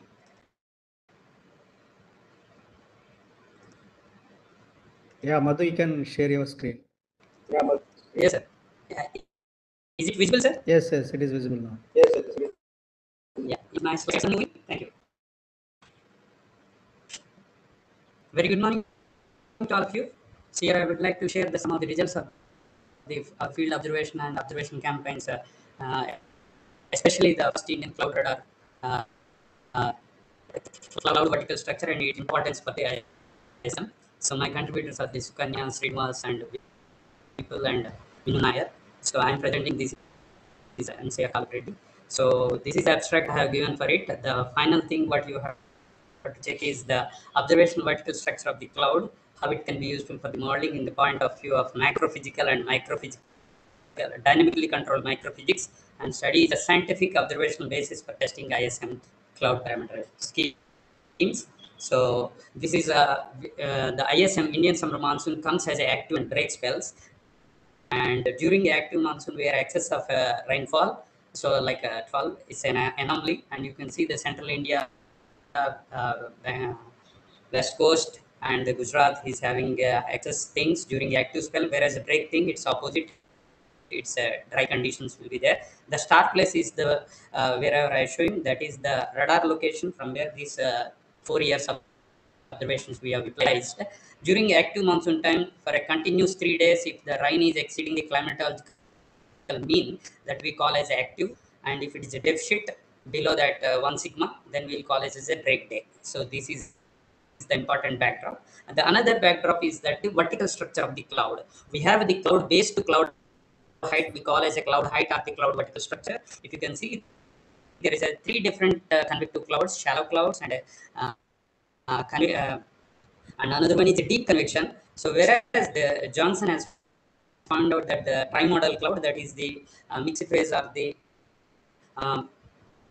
moderate height, like up to 8 kilometers, is cumulus congestus. So cumulus, shallow cumulus, cumulus congestus, and cumulonimbus. These 3 will be there in the Indian summer monsoon region. And Krishna and Bagme has already told that there are the 9 components associated with the monsoon. One is indirectly they are telling is the vertical structure of the cloud according to the type of convection. That's the warm clouds and mixed phase clouds and ice phase clouds. And this is what we are going to discuss. So radar is an important tool to capture the cloud particle sizes, especially the 35 gigahertz radar, which is an 8 millimeter wavelength radar, could be sensitive to the cloud droplets, which is in nanometers from 10 in micrometers. 10 micrometers to 1000 micrometers will be the cloud droplet size range.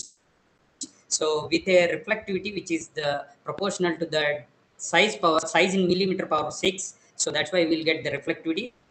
So reflectivity is a direct parameter to be used at the vertical profile of a cloud through a reflectivity. But vertical profile of reflectivity we are using to infer the cloud vertical structure.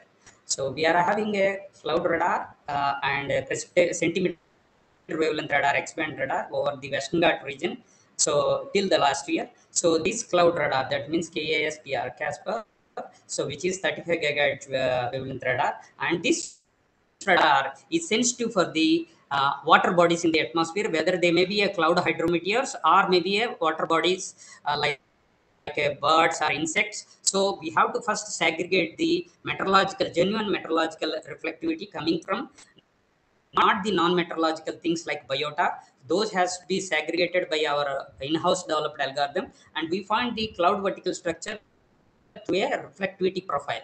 This red profile is there, it is called the reflectivity, and we are having a sensitivity of -50 dBg to up to 20 things, which can give the cloud base to the cloud height with the reflectivity profile. And as it is a Doppler, so we can get the radial velocity, which in vertical looking it can be used as the fall velocity or the updrafts and downdrafts if it is not hydrometeor time, and it can be also used as linear depolarization ratio, so which will tell about the homogeneous and inhomogeneous region. Clearly it can identify, especially at 0-degree isotherm you will have a mixed phase, so the phase change it can able to identify. So, and it is having a velocity, reflectivity, various other parameters can be used to profile the atmosphere. So through reflectivity, if you having used the reflectivity during the wet phase of the monsoon, you can see the dotted arrow. So if it is coming above that, we can say that the local wet phase or the local dry phase are active and break monsoon. And if you can use the radial velocity, it is in the other way. If it is less than minus 3 meters per second, so we will consider them as a dry phase, or above that is the active phase. Similar way, so spectral width also can be used. These are the three main important first zero movements of the radar can be used to segregate the thing. And if such vertical structure of the clouds, if you span it for 60 days during the monsoon time, you can able to find out there will be a shallow clouds which cloud tops are not reaching more than 3 to 4 kilometers, and the mixed phase region, that is 0-degree isotherm to below 40 degrees isotherm, is a mixed phase region where it is completely void of the cloud. However, when the clouds are able to grow because of the boundary layer humidity fluxes and growing up, then the clouds can grow into cumulus congestus, and sometimes you can see there is a cirrus clouds, but they are omnipresent. However, they are growing down, and it is called the descending cirrus, which will handshake with this mid-level moistening, and which can able to grow a deep convection like this. So the cloud base is from 1 kilometer to maximum up to 15 to 16 kilometers. So this is the importance of the cloud vertical structure with which we can connect to the rainfall at the surface. So that means one step back to the rainfall observations, which is the last 1 decade of the monsoon studies have progressed with the rainfall, surface rainfall. If you go one step back about the cloud vertical structure, we can able to understand the pinpoint what is contributing the surface rainfall, whether it's a shallow cloud or the cumulus congestus or deep convection, and what is the role of boundary layer humidity fluxes from bottom and the descending cirrus from the top. So this is the importance of the cloud. So here is one example during the active monsoon time.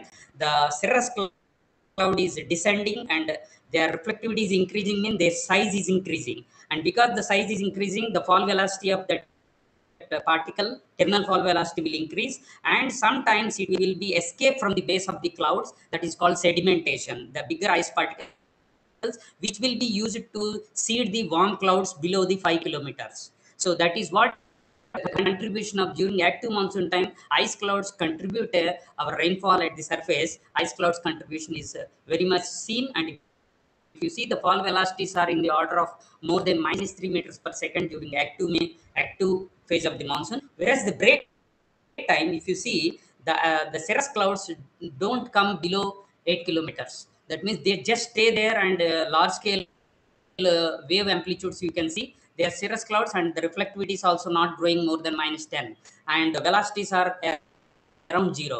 That indicates that ice clouds are not having, ice cloud presence is there, but they are not contributing for the surface rainfall. And our macrophysical profile retrieval from this radar can also shows that during active phase, the ice water content and liquid water contents are the very dominant in the their lower regions.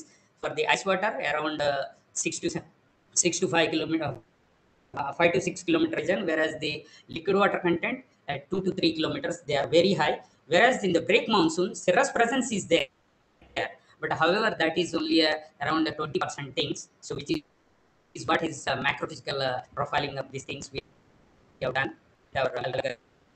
However, we are interested to extend from the Western Ghats region our cloud radar observations. However, we don't have this cloud radars over India. So we used the CloudSat observations for last 9 years, and we found that the central Indian region and Western Ghats region of clouds, the cloud vertical structure from CloudSat is compared with our ground-based observation, it is working good. Even active monsoon, it is like this, and break monsoon, the mid-tropospheric region, mid-level regions are wide. Madhu, you have to during come active and break. Same thing at the, yeah, I complete. So the take-home message is during active and monsoon time, cloud vertical structure can be used to understand the monsoon, various phases, the vigor of the monsoon, and types of clouds also can be classified. And using cloud vertical structure in active and break monsoon, the instantaneous state of the things we can understand. The future scope is that the mid-tropospheric missed phase regions causes a secondary ice production. You can see the high-level cirrus clouds descending down and causing a huge reflectivity in the mid-levels, causing a heavy amount of rain at the surface. So this is our future study using things, and also cloud to rain transition can be studied using this cloud vertical structure information. That is the importance of this work. Thank you very much. Thank you, Madhu. Thank you, sir. Interesting observations. But time is very short now. So we have to ask for questions. We'll go to the next presentation. Dr. D.R. Patnaik. Himself is the convener of this. So Patnaik, please share. And you'll be talking about, yeah, please go ahead. So, the screen is visible, sir? Yes, Patnaik. Yes, Patnaik, I can see it. So, yeah, this is on. Can you switch up, Madhu? Yes, please switch up mic. Okay. Okay, so my topic is variability of convective activity over North Indian Ocean and neighborhood in modulating onset, withdrawal, and break features of monsoon. So this is a topic basically pertaining to the ocean, how the ocean convection surrounding the Indian land mass affecting the inter-seasonal and also the some part of seasonal variability of monsoon. So this is the actually, if you see the sea surface climatology for last let us say 40 years. Okay, so this is the always it is northwest, is a Western Pacific warm region. In addition, the Bay of Bengal and also this equatorial Indian Ocean also a warm bay, always it is higher than 29 degrees. This is the climatology during June to September. But even when divide these 40 years into 20 years, okay, the difference means period to let recent period minus the former period. If you see here, large scale warming is there. That is, means it is there. Means many studies have already indicated this warming over the Indian Ocean and also the global. So this is a basin-wide warming which prevailing during the recent period. But there is slight difference when we critically examine the SST trend or etc. So this is how this North Arabian Sea, South Arabian Sea, North Bay and South Bay, the four sector, let us say if you take the SST anomaly, SST trend for last more than 100, around 20 years, if you see there is systematic rise in temperature, that is no doubt. But the Arabian Sea, this part, if you North Arabian Sea and South Arabian Sea, and this is North Bay South. If you look at here, the Arabian Sea warming rate is higher than the Bay of Bengal one. So this is a point that means the rate of warming over the Arabian Sea SST is relatively higher, and this is also noticed during the recent 40-50 years also in that. But associated with this warming trend, SST is also related to convection. Of course, there are some other factors also responsible. It is not so linear relation, but here higher the SST, there is a chance that convection will occur. So if in addition to SST trend, rise of SST, we have also examined the convection, that is the outgoing long wave radiation, how it is there. So this is the mean outgoing long wave radiation for the 40 years period.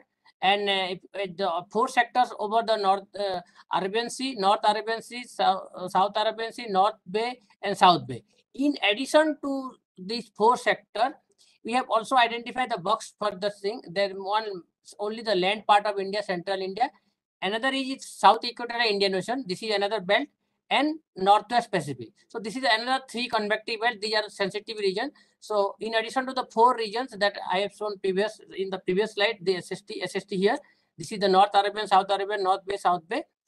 The three different regions for convection also are identified: Central India, South Equatorial Indian Ocean, Northern Pacific. So here, if you see the difference of convection means OLR anomaly. If you see period 2 minus period 1, the large negative here, OLR means here more convection over recent over the Northwest India and Central India also, but Arabian Sea everywhere it is a more convective compared to the previous 20 years. So that means there is a shift, not shift, there is a increase in convective, relative increase of convective activity over the Arabian Sea in recent time compared to the Bay of Bengal. Because other Bay of Bengal is more convective climatologically, but here it is the difference. If you see the recent and former period, more convective over the and also the your Pacific, Western Pacific also negative means it is more convective now. Then when we saw this, particularly the North, the Arabian Sea, South Arabian Sea, North Bay and South Bay, the 4 SST sector, yes, here what we are getting, the Arabian Sea sector, significant decreasing trend in OLR or increasing trend in convectivity. That is very clear in North Arabian Sea, South Arabian Sea. Whereas Bay of Bengal, it is not much variation. There is no significant or anything. So this is more, that is also very prominent. There is a more increasing convective activity of the Arabian Sea, particularly. Then other 3 convective regions, how it is also behaving in other 3 convective regions. Then if you look at here, the Central India, yes, the Central India also, we have seen in the map that is also here more, it is showing more convective, because decreasing OLR means increasing convective activity over Central India. That is also many studies have indicated how this, because of this one means we have more in heavy rainfall event frequency are also increasing. The South Equatorial Indian Ocean, it is just the opposite. It is actually the opposite phase of the Central India. Central India and South Equatorial Indian Ocean, it is just the opposite phase, and it is when it is convective activity increasing, so it is convectivity decreasing. Northwest Pacific also just like the Central India, increasing convective activity. Now coming to when we SST increase, there is also convective increase. Why, in order to understand why this Arabian Sea is slightly more convective relative to this in compared to the Bay of Bengal or even the other convective region.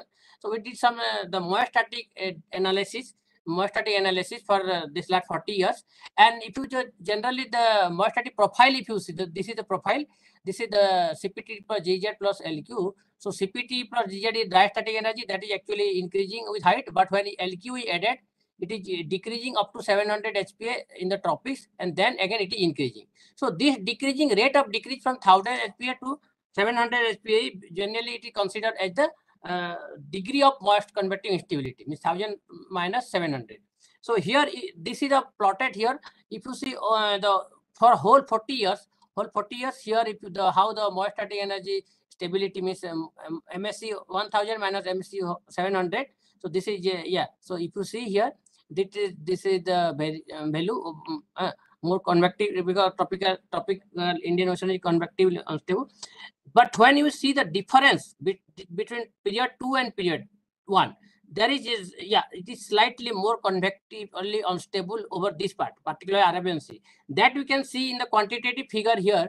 If we see the period 1 and period 2, and you just see North Arabian Sea, period 1 and period 2, here, the difference you can see how it is more convective, particularly also convective unstable actually, the degree of moist convective instability. Here North Arabian Sea, South Arabian Sea, there is difference is very visible, means now it is more prominent. And Central India also similarly, it is more convectively unstable compared to the previous 20. And another thing is that otherwise Bay of Bengal, if you see, not much difference. Bay of Bengal, even the Northwest Pacific also, it is not much difference, whereas this is a significant difference is noticed. And South Equatorial Indian Ocean, it is just the opposite. Means it is just opposite in phase, just like our ITCZ means tropical convection zone. When it is oceanic tropical convection zone is active, then land part is inactive. So that this is the way. means more convective and unstable during the. Then how it is related to the monsoon intra-seasonal variability. Before that, let me have a look on the how it is related to seasonal performance. Seasonal performance, yes, we have this region. So all India rainfall also we calculate, and then there are 4 convective regions: northwest homogeneous region, northwest India, central India, south peninsula, and northeast India. And this black box is the monsoon core zone. So here, if you see how this convective and particularly related during these 40 years to the different parts of the region. So if you see here, the North Arabian Sea, just see, except Northeast India, it is out of a means otherwise it is means related. Negative correlation means actually it is a more increasing convectivity, more rainfall here. So that means North Arabian Sea is very sensitive, with more convective here. That means rainfall is most likely on the higher side, except Northeast India. Similarly, South Arabian Sea also similar in nature. That means Arabian Sea is more convective. But when you come to the Bay of Bengal, the upper panel 2, Bay of Bengal, the North Bay is not sensitive much because it is a more convective area, but associated with rainfall is not that much. It is very less easy. But South Bay, in fact, South Bay is literally just like the Arabian Sea. That means North Arabian Sea, South Arabian Sea, and South Bay are having the similar in nature. And when it comes to the other convective region, yes, it is just the opposite. This South Equatorial Indian Ocean, it is just the opposite of this one. And when it is more convective over the land, it is less convective over the ocean. And if there is a Pacific thing is almost no significant. It is almost ideal, means not much related. So that means so point here is that Arabian Sea is playing a major role and it is more sensitive to the seasonal rainfall. Now when we come to the 3 phases of monsoon, how it is changing in this pattern of change in convective pattern, how it is changing the onset phase, active back phase, and also the withdrawal phase of monsoon. So this is the onset actually. If you see the existing date, earlier onset lines was here. 1st June was onset, and it was covering the entire India by 15th July. So that is 45 days it was taking to onset and progress. But when Dr. Pai and group they calculated this by taking the recent data, this is the onset line. Actually, there is not difference in the onset of over Kerala now also using the recent data 1st June. But here the coverage is little early. That means it is covering when the progressing faster than and covering also by 8 July. So that part is there. The onset is same, but the progress is there. So when operational dates we have considered for what IMD had declared earlier from 1979. So this you can see very much here how this the mean date during this 1st half and mean date during the 2nd half. So here that means onset for the onset Kerala, I have not onset over one station over Delhi we have taken, later northern India. We want to see how many days it is taking from here to here. So in that way, if you see, that means it is slightly early. Onset is occurring slightly early, particularly in over the northern India stations. Okay, so that's as per Kerala it is same, but there is slight rapid progress is occurring after the onset. That's why it is taking less number of time to cover the monsoon over entire India. Then similarly the withdrawal. Recently we have also noticed the monsoon season extending even September, October 20, October 27. Sometimes withdrawal dates are like that. But earlier, if you see here, the 1st September withdrawal was commencing, but now it is 17th September withdrawal is commencing based on the data, based on the recent data of rainfall that is our Pune office has calculated. So that means the monsoon season itself started. But in actual withdrawal dates when we have declared based on the operational IMD for analysis. So this is the withdrawal date. If you see, earlier it was the day on basis when it was withdrawing. And recently, always it is late. So that means this withdrawal, the monsoon season is extending. Monsoon season is extending beyond September. So that is very clearly visible. And that is when we did the analysis, it is delayed over the northwest India by more than 2 weeks. Okay, this is 2 weeks. Delay is there. Recent analysis with the start of the monsoon withdrawal from northwest India. It is found at 77. The mean commencement of withdrawal date during the period, this one is about. So when we calculated this one, that is also a date about 7 days late here. This is the. I can conclude. Yeah, last right. And this shift is basically due to the the decreasing of increasing of convection during onset and withdrawal phase. And this is also convective rainfall also. It is behaving similar way, just like OLR.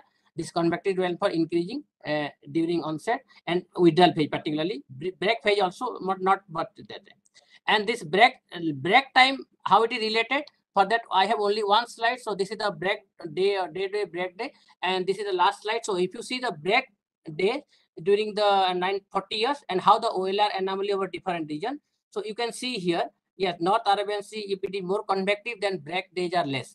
North Arabian Sea, South Arabian Sea, even Central India. Okay. Otherwise, the North Bay is opposite related. That means the Arabian Sea is playing a major role. That is the whole summary of this study. And yeah, in summarize my study, yes, change in SST are more prominent over the Arabian Sea compared to Bay of Bengal, and associated with this convective activity also increasing trend, and also in recent time over the Arabian Sea, North Arabian, South Arabian Sea, and South Bay of Bengal. So rapid progress of monsoon to the north after the onset is associated with the increasing convective activity during June over the Arabian Sea. Similarly, delayed withdrawal also over northwest India is also associated with the increasing convectivity of mainly the Arabian Sea during the September. With respect to the break conditions, yes, even the more convection over the North or South Arabian Sea or South Bay is likely to have the less number of break days. Thank you very much, sir. Thank you, Patnaik. Very interesting talk. Actually, it's very interesting talk, and there should be a lot of questions, but time is already running late. In spite of that, I will ask you one single question. Yes, sir. Is Indian Ocean warming has anything to do with this observation? Indian Ocean warming is there because Indian Ocean that we have shown Arabian Sea warming more higher rate, and also the convection is increasing at higher rate over the Arabian Sea. Okay, thank you. Yeah. So we'll move to the next speaker. That is John P. George. He is from MYWAY, and recently they have been developing a lot of Reynolds products, and he will be talking about that. John, please share your screen. Yeah, screen is seen, but PPT.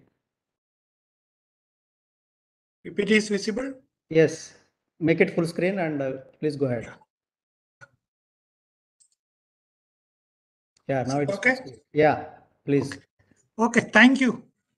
So here I will be presenting an overview of the MYWAY reanalysis and how some of the monsoon features are represented in this reanalysis, especially in the high resolution reanalysis. I will be focusing on that one. So see, I will start with what is reanalysis. So we know that it is a retrospective analysis performed using a state-of-the-art NWP model and the data assimilation system and all the observations available available. So, but the operational assimilation system, we know that the limitation is that the data assimilation will be that whatever that period, and it will be updating every maybe a couple of years, and the observations within the in the cutoff time only will be used. So all these limitations will be there in the normal operational NWP analysis, whereas in a reanalysis, so you will be having more data, and whatever the latest data assimilation system and the model will be used. So that way it will be a more representative of the, what you can say, the better state of the atmosphere we can get it in a atmospheric reanalysis. So in that way we can use it for the weather and past weather and climate studies. So MYWAY in recent time produced two reanalysis. One is a global reanalysis. It's a NGFS high resolution. It's a global reanalysis of 25 kilometer resolution, and it is for the 20 years. 20 years from the 1999 to 2018. And another is the regional reanalysis, which is IMDA, which is of 12 kilometer resolution, and it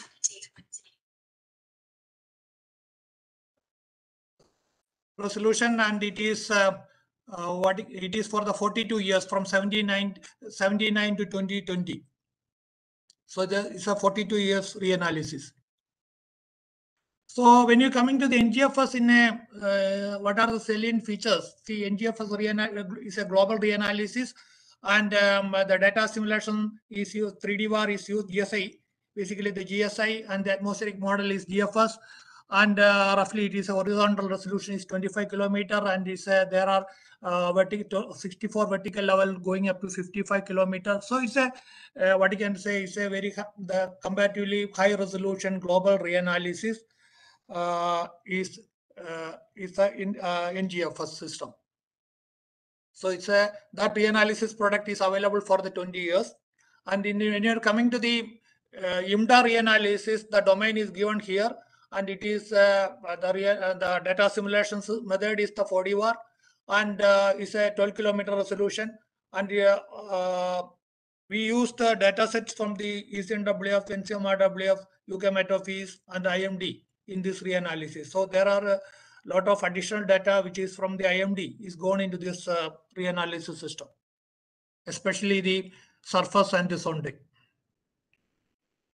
So these are the different, I will be mainly focusing on the IMDA, and most of the data sets are similar in nature. So you can see that in the last 40, this is about 40 years, 42 years. So you can see that what are the different type of data set is used in this reanalysis. So in the later period, in both the reanalysis, Saphir data is also used. And these are the different, what you can say, the satellite, what are the satellite used in that period. Satellite radiances are used in that period. So when you coming to the, this is IMDA, that the exclusive observations, which is available with IMD. So in the surface observations, for example, this is a particular month of 2014. You can see that in that month, around 244 extra SYNOP observations are available, which is not there in the ECNWF data set. So that we added to the ECNWF data set and used in the IMDA reanalysis. So like that, whatever the additional observations we could gather it or went into this reanalysis. So any reanalysis, we have to see that how the O-A and O-B is behaving, and we can see that O-A should be smaller.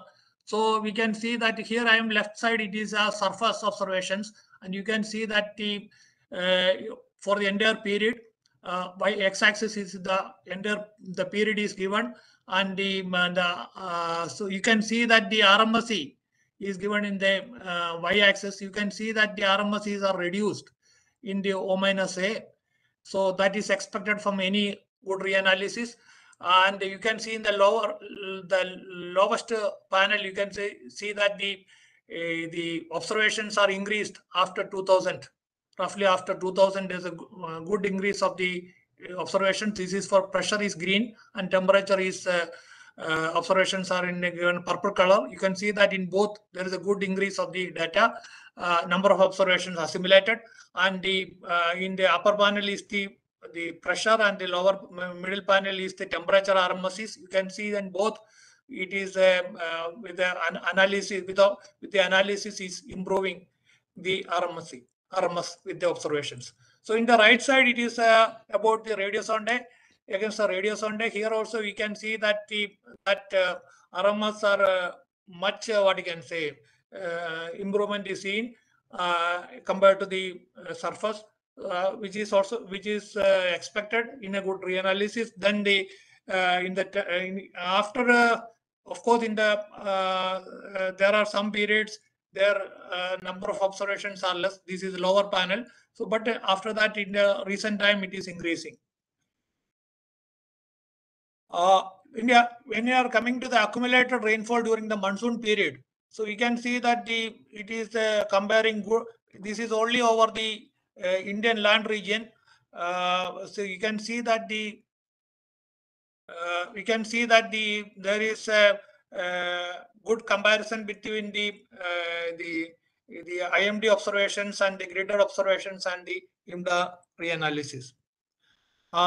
If you can go to how the monsoon onset and withdrawal well are represented in these reanalysis, in the IMDA reanalysis. You can see that this is a comparison of IMDA, ERA 5, and the IMD with the IMD observations. IMD, what are the actual date of onset and withdrawal. So you can see that the with the compared to the ERA 5, IMDA is slightly better. So you can see that the withdrawal both the onset and the withdrawal dates are slightly better, but more or less ERA and IMDA are similar in nature. If you go to the monsoon low-level jet, how it is represented in the IMDA reanalysis, and when it compared to ERA 5, you can see that the correlation between both are it is in the 4 months are given: June, July, August, and September. The right side you can see the upper panel is June and the lower panel is September. You can see that in the June there is a very good correlation, but in July and August is slightly reduced with the ERA 5, but in September again very good correlation, you can see that. But one thing is what we noticed is that there is a decreasing trend in the low level jet in the IMDA, which is some of the papers are also indicating that type of, which is not seen in the ERA 5. That much is not visible.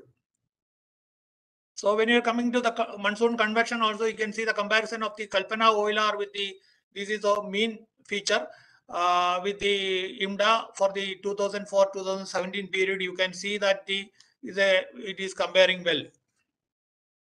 So this is about the net surface radiation. This is against the Encompass observations. Upper panel is from 2015 to 2018 January, 2015 August to 18 January period. So you can see that this is here we have the IMDA is there, the ERA is there, then the NCM analysis and forecasts are there. So you can see that the Encompass is the red color. So, and the IMDA is the blue color. You can see that the blue is close in, especially in the peak values, when the IMDA is close to the observations. Lower panel is another station. Upper is the Kanpur and the lower is the Jaisalmer. So this is different seasons, how the what you can say, the extremes are represented in the in this IMDA reanalysis. So this is a comparison of the IMD observations against the with the IMDA and the NGFS reanalysis. So this is a probability distribution of rainfall intensity from IMD, IMDA, and NGFS and the ERA 5. We can see that both the Indian reanalysis, that the IMDA and the NGFS is in the, especially in the higher rainfall intensity domain region, higher intensities. So it is comparing well with the observation when you compare to the ERA 5. So the red color is the ERA 5. And these data sets are available in the MYWAY web portal. So you can access this data from the MYWAY web portal. Very recently we are added to the some of the vertical velocity was not there in the IMDA, that we are added. So which we are adding actually within 1 or 2 days it will be available. And these are the different data sets are available. And IMDA, one thing is that the hourly data sets are available from IMDA. Most of the single level data sets in the hourly frequency it is available. And the other pressure level data is available in the 3-hourly period. And the global reanalysis NGFS 6-hourly data set is available. And the monthly fields are also available from our web portal freely. So these are the different fields, different variables we can access. So I am not going into the details. So these are the different publications. Also, these information is also available in the reanalysis portal. You can see it, you can refer it. So what I want to say is that our studies are indicating that these reanalysis can be used for monsoon studies, and it is well means in so many monsoon features it is represented better compared to other reanalysis. So other best reanalysis in the world. So this can be used for studying the monsoon different monsoon characteristics. So with that, I'll stop my presentation. Thank you. Thank you, John. It's very nice presentation and it's very useful product that has been developed by MYWAY. So there is one question from Madhu, is why there is a problem with IMDA humidity profiles above 13 kilometer altitude? Above 13 kilometers. Yeah. So actually above 13 kilometer humidity will be very, very small. Yeah, that's true. The but I don't know. value will be very, very, very small. So there is not much meaning in going to this analysis about that. And there is no observation above 13 kilometer we are assimilated. So whatever is coming from the model background, it will be used. So we have to take into account all these things when we are using the reanalysis dataset. Not only IMDA or NGFS, any reanalysis dataset. Okay, thank you, John. Okay, thank you. Nice talk. Yeah. So our next speaker will be Yogesh Tiwari. He will be talking about interplay between greenhouse gases and Indian summer monsoon rainfall. Yogesh, please share your screen. Yeah, thank you, sir. Now hope you can see my screen. Yes, it is visible. Make it full screen. Yes.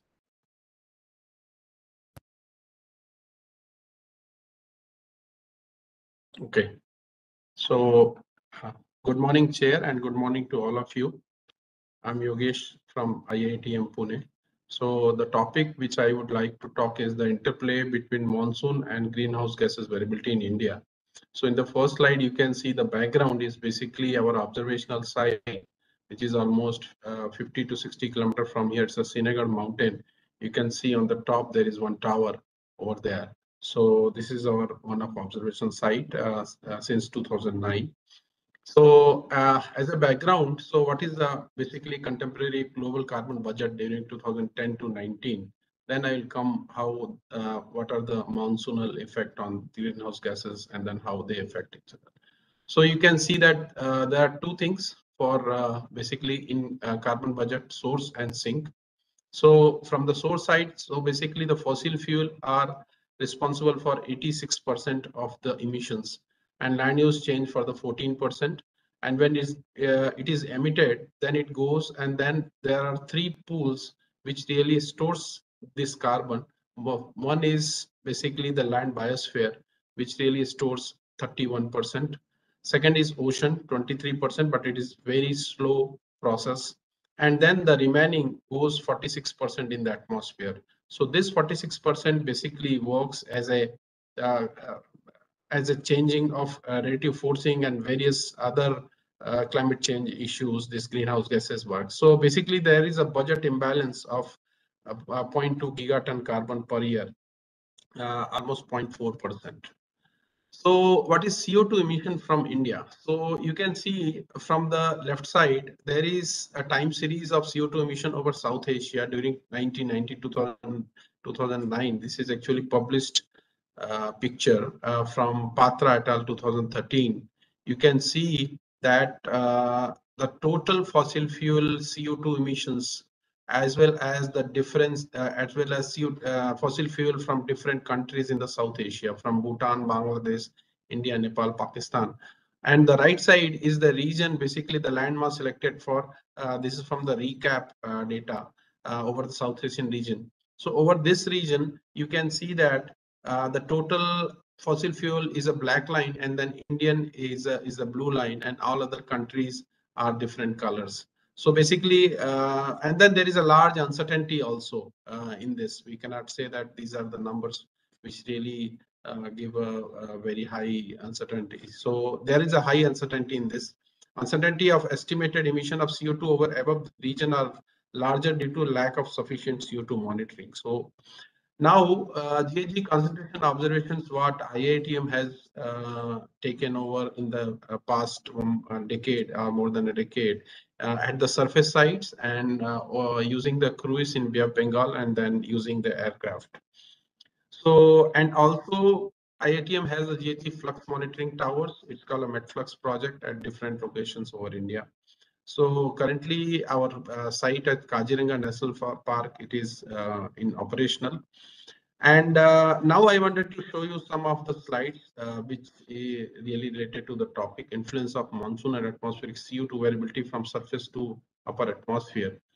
So at the surface, if you see, basically this is a CO2 concentration variability as surface monitoring site. This is at the two site. CRI is basically Cape Rama in Goa, and then SNG is Siagar, which you have seen the picture. So if you see, so there is a smaller CO2 variability, almost 8 to 10 ppm during the monsoon months. So this one during this time, and if you see during the non-monsoon months, for example, during the winter time, this variability is basically almost 15 ppm. So this is in part due to higher vegetation cover in these months due to the intermittent precipitation spell. So the observational record also indicated large variance seen at Srinagar during post-monsoon months that then seen at Cape Rama.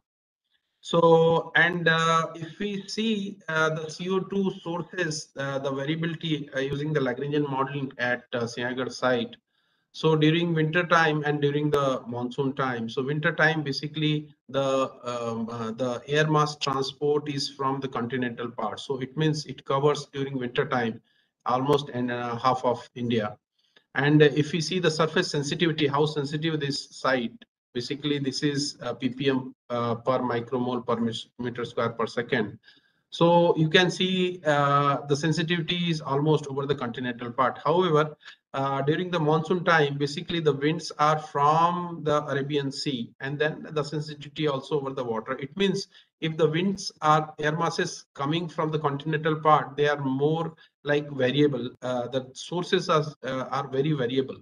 And however, if air masses from the Arabian Sea, sources are almost constant. So that's why the variability between these two, in if we convert in greenhouse gases, then almost a half. Next, we have done some aircraft observations during KAIPEX airplane campaign. These are some photographs we have done during different years. And if we see some of the preliminary result, so on the top left, if you see, this is the atmospheric methane. So methane is very important greenhouse gas after the atmospheric carbon dioxide, and it has it's basically global warming potential is almost 80 times than carbon dioxide, and it's sink. I mean, it's a lifetime is almost 10 to 12 years. So this becomes a very important. Now it got attention from IPCC and UNFCCC and also from various countries. So you can see at the surface during July 2015 at Kolhapur, we have taken this observation. So gray one is a different profiles of atmospheric methane, and then black is the mean of those profiles. So during monsoon time, you can see the methane at the surface is lower.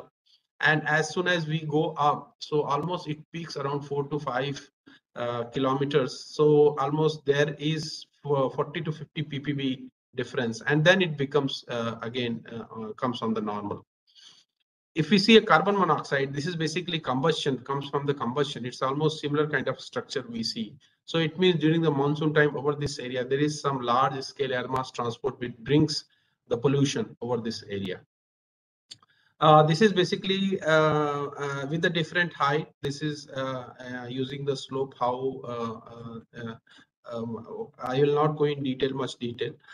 So if you see the picture over Varanasi in the September 2014, so almost it was the end of monsoon, but you can see it's almost opposite picture. So at the surface, atmospheric methane is high, and as soon as we go up, it becomes lower, and then it becomes like a background value. So we have many profiles over here, and then similarly the carbon monoxide also. So now if we see this only observations, and then if we don't see the model simulation, or we see only model simulation and this kind of structure is seen in the model. So we will suspect that why model is showing higher at the middle troposphere, almost 4 to 5 kilometers. But we have taken two models. One is LMDZ and one is ACTM. So this LMDZ is 50 kilometer by 50 kilometer, and LMDZ ACTM is 200 kilometer by 200 kilometer. So you can see the overall pattern at these two models are there following for the atmospheric methane, almost same over Kolhapur area, and also over the Ganga basin in 2014 September the models are following.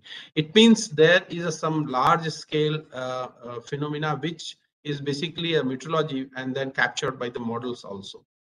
So if we don't have observations, these models are basically we cannot understand this such kind of structures in the model. So such observations will go in the model for the CO2 methane sources and sink estimations. So basically, what the basic thing, what is behind this, why we are getting high methane at 5 kilometers. So basically, we thought this just to show you some assumption. So during the monsoon time, due to convection, if air mass, when air mass goes up and then in the easterly flow, basically it comes and it starts moving over this area. So at southwesterly monsoon flow, convection, and then it start moving. So we are getting high over this area. So probably the surface emission goes up and then we are getting high over this area. So once it is up and then the high seems here. This is very interesting picture. We have tried to see the polluted clouds using the carbon monoxide data. So the first three plots from the left here, this is basically, this shows the cloud droplet number concentration, measures how many, basically cloud droplet number concentration says that how many droplets are there at the base of a cloud per unit volume. And the previous studies, the scientists have used this quantity as a proxy of to cloud condensation nuclei. So in this figure, this is y-axis is carbon monoxide and x-axis we have relative humidity, water vapor, and cloud droplet concentration 3. So shows that cloud droplet concentration variation with the altitude during the Skypack observation. So July 2015 it is. So polluted clouds are in the altitude range of 3 to 4 kilometers here. And where CO2 concentration are more than 100 ppb, and then non-polluted clouds are at the higher altitude. So over like 100 ppb, so we have 3 to 4 kilometers, we have a polluted cloud. This is another interesting picture over the Ganga basin, September 2015, but you can see the carbon monoxide values almost doubled over this area. So this shows that carbon monoxide versus relative humidity and then water vapor. Basically water vapor H2O variations with the altitude over Ganga basin. If we are to form a cloud, humidification may eventually bring the air within the parcel to saturation. So at saturation, the relative humidity is 100%. So usually a little more humidification is required, which brings the relative humidity to over 100%. So a state known as supersaturation. So before a cloud will form, so relative humidity is close to 100%, below 3.5 kilometers.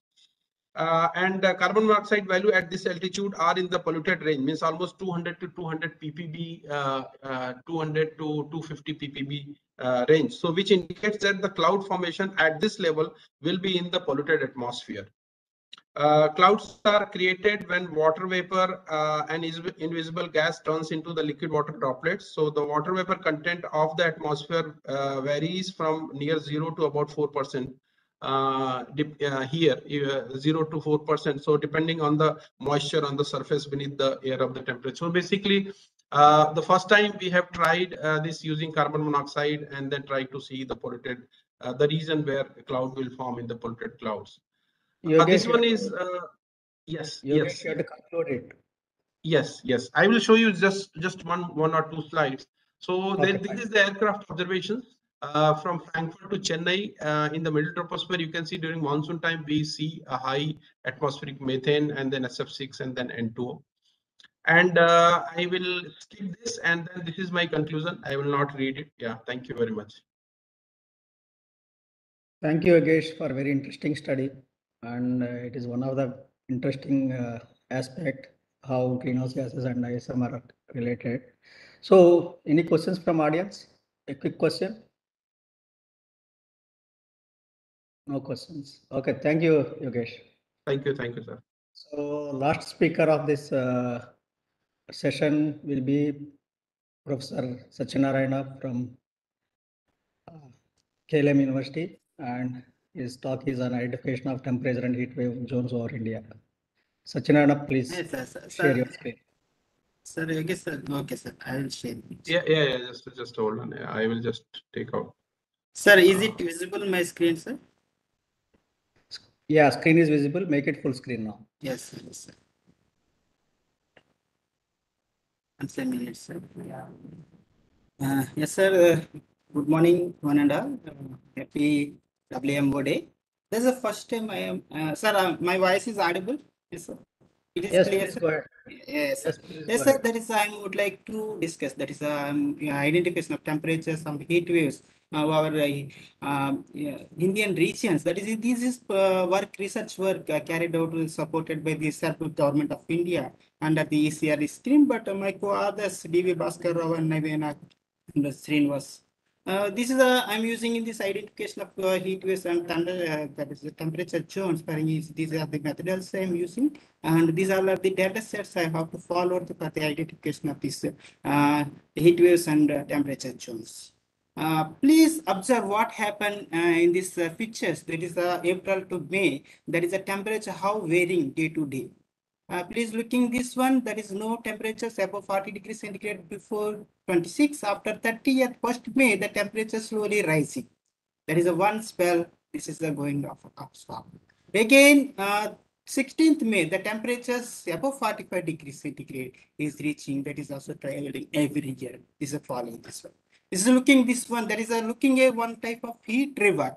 That is a heat coming from this West Rajasthan to South East Indian region. That is also I'm looking in the identify the three temperatures. Why? This is the reasons why number of persons are died under this region due to the heat waves time during summer time. 2015 number of persons 2,500 members died Andhra Pradesh region, only 2,003 members in Andhra Pradesh. And 2013 severe heat wave, 1,400 members died all over India. That is 1,393 heat waves in India.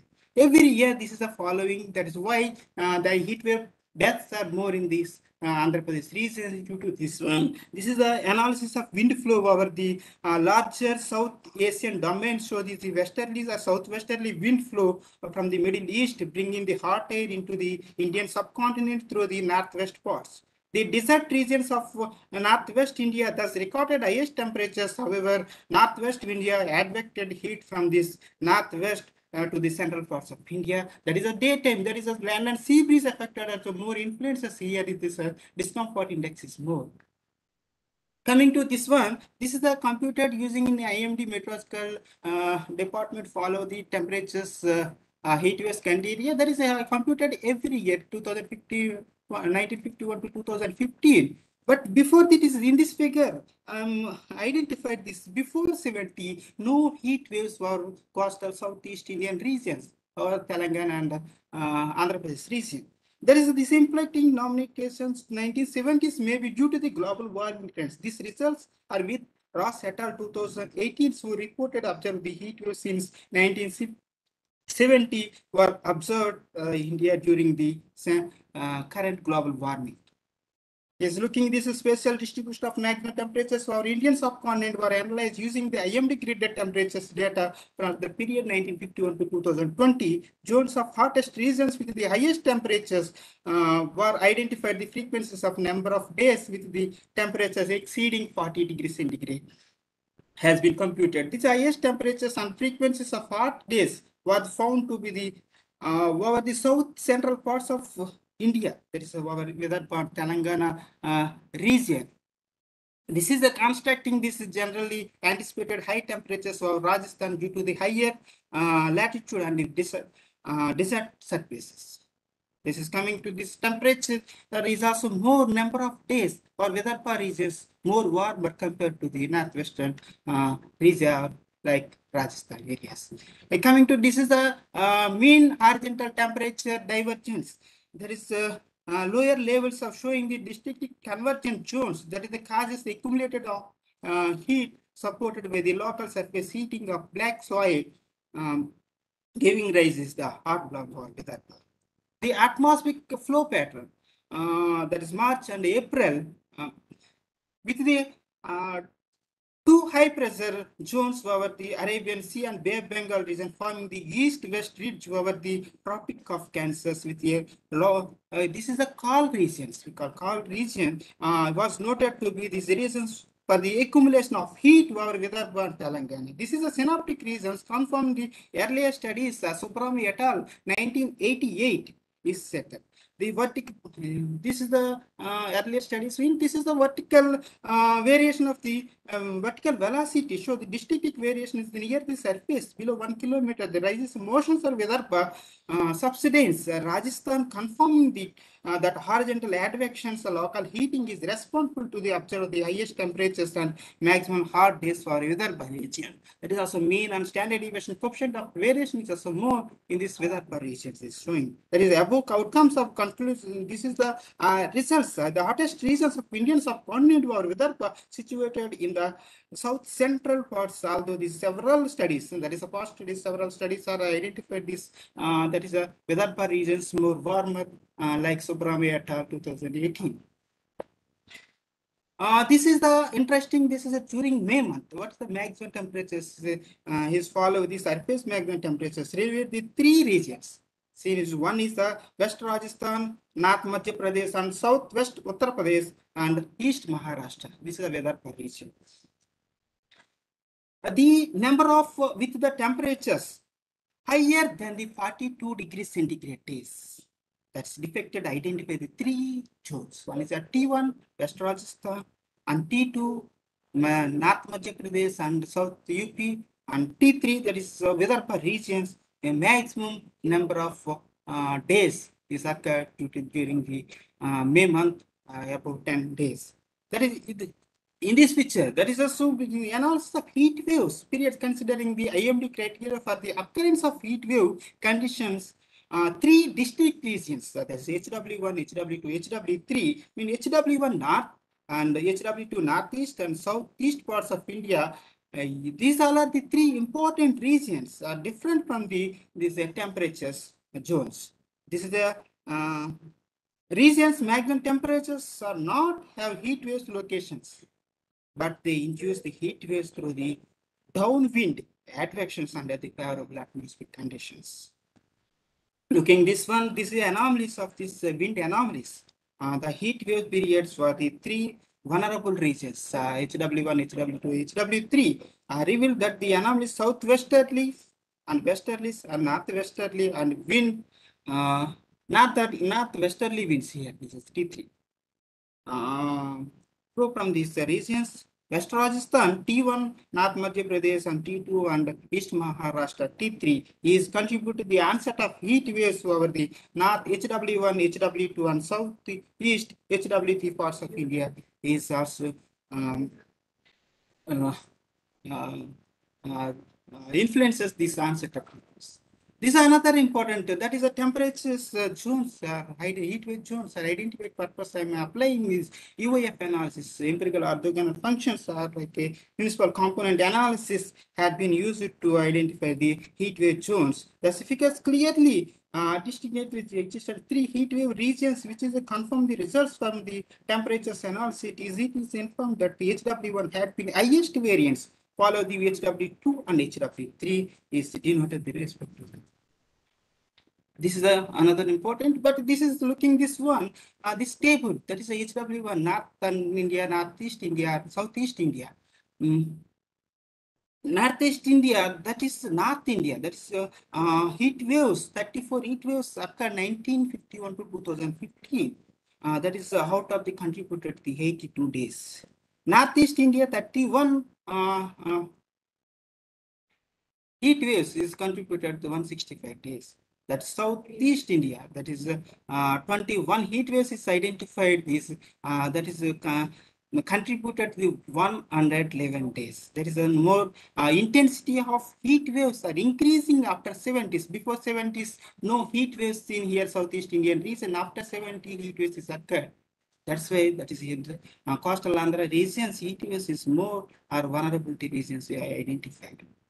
These are another examples. The SIMIFY models are also confirm the temperature zones T1, T2, T3 is also easily depicted. There is another more important soil temperatures. Exhibit similar characteristics of temperatures with the highest values coincide with those temperatures, say temperatures, anomalous regions coincide with the heat waves. This is observations identify these heat waves zones clearly depicted. Then another one is why this is a number of household capacity. I've taken from this census 2011 data that is I identified the vulnerability of these workers and populations through resource. And that's why India, Andhra Pradesh regions, more vulnerability regions we've identified. Why these three temperatures and heat zones are what are the tendencies as of followed the 1951 to 2015? This is observed that is a heat wave zone 2. That is a Northeast Indian temperatures are negative tendencies remaining HW1, HW2, T1, T2 is showing positive trend or increasing tendency in this. Heat wave days also increasing in Northwest India and Southeast Indian regions, except that is also decreasing trends in Northeast Indian region. This is the computed in heat wave days now 40 degrees centigrade hours per day. That is in this purpose I'm utilizing 40 years hourly data. I'm using this one March, April, and May and June. Here clearly seen that is March month we cannot see in the above 40 degrees centigrade or coastal regions.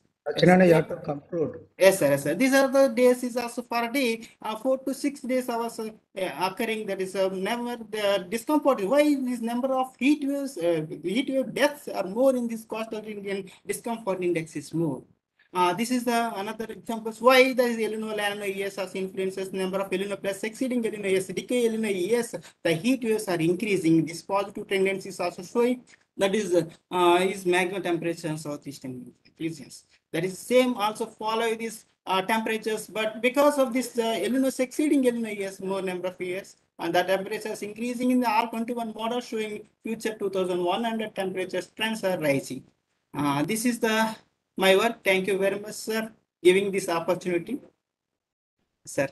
Thank you, Sachinanda. Yes, sir. And I think we have concluded this session with your talk. Yes, sir.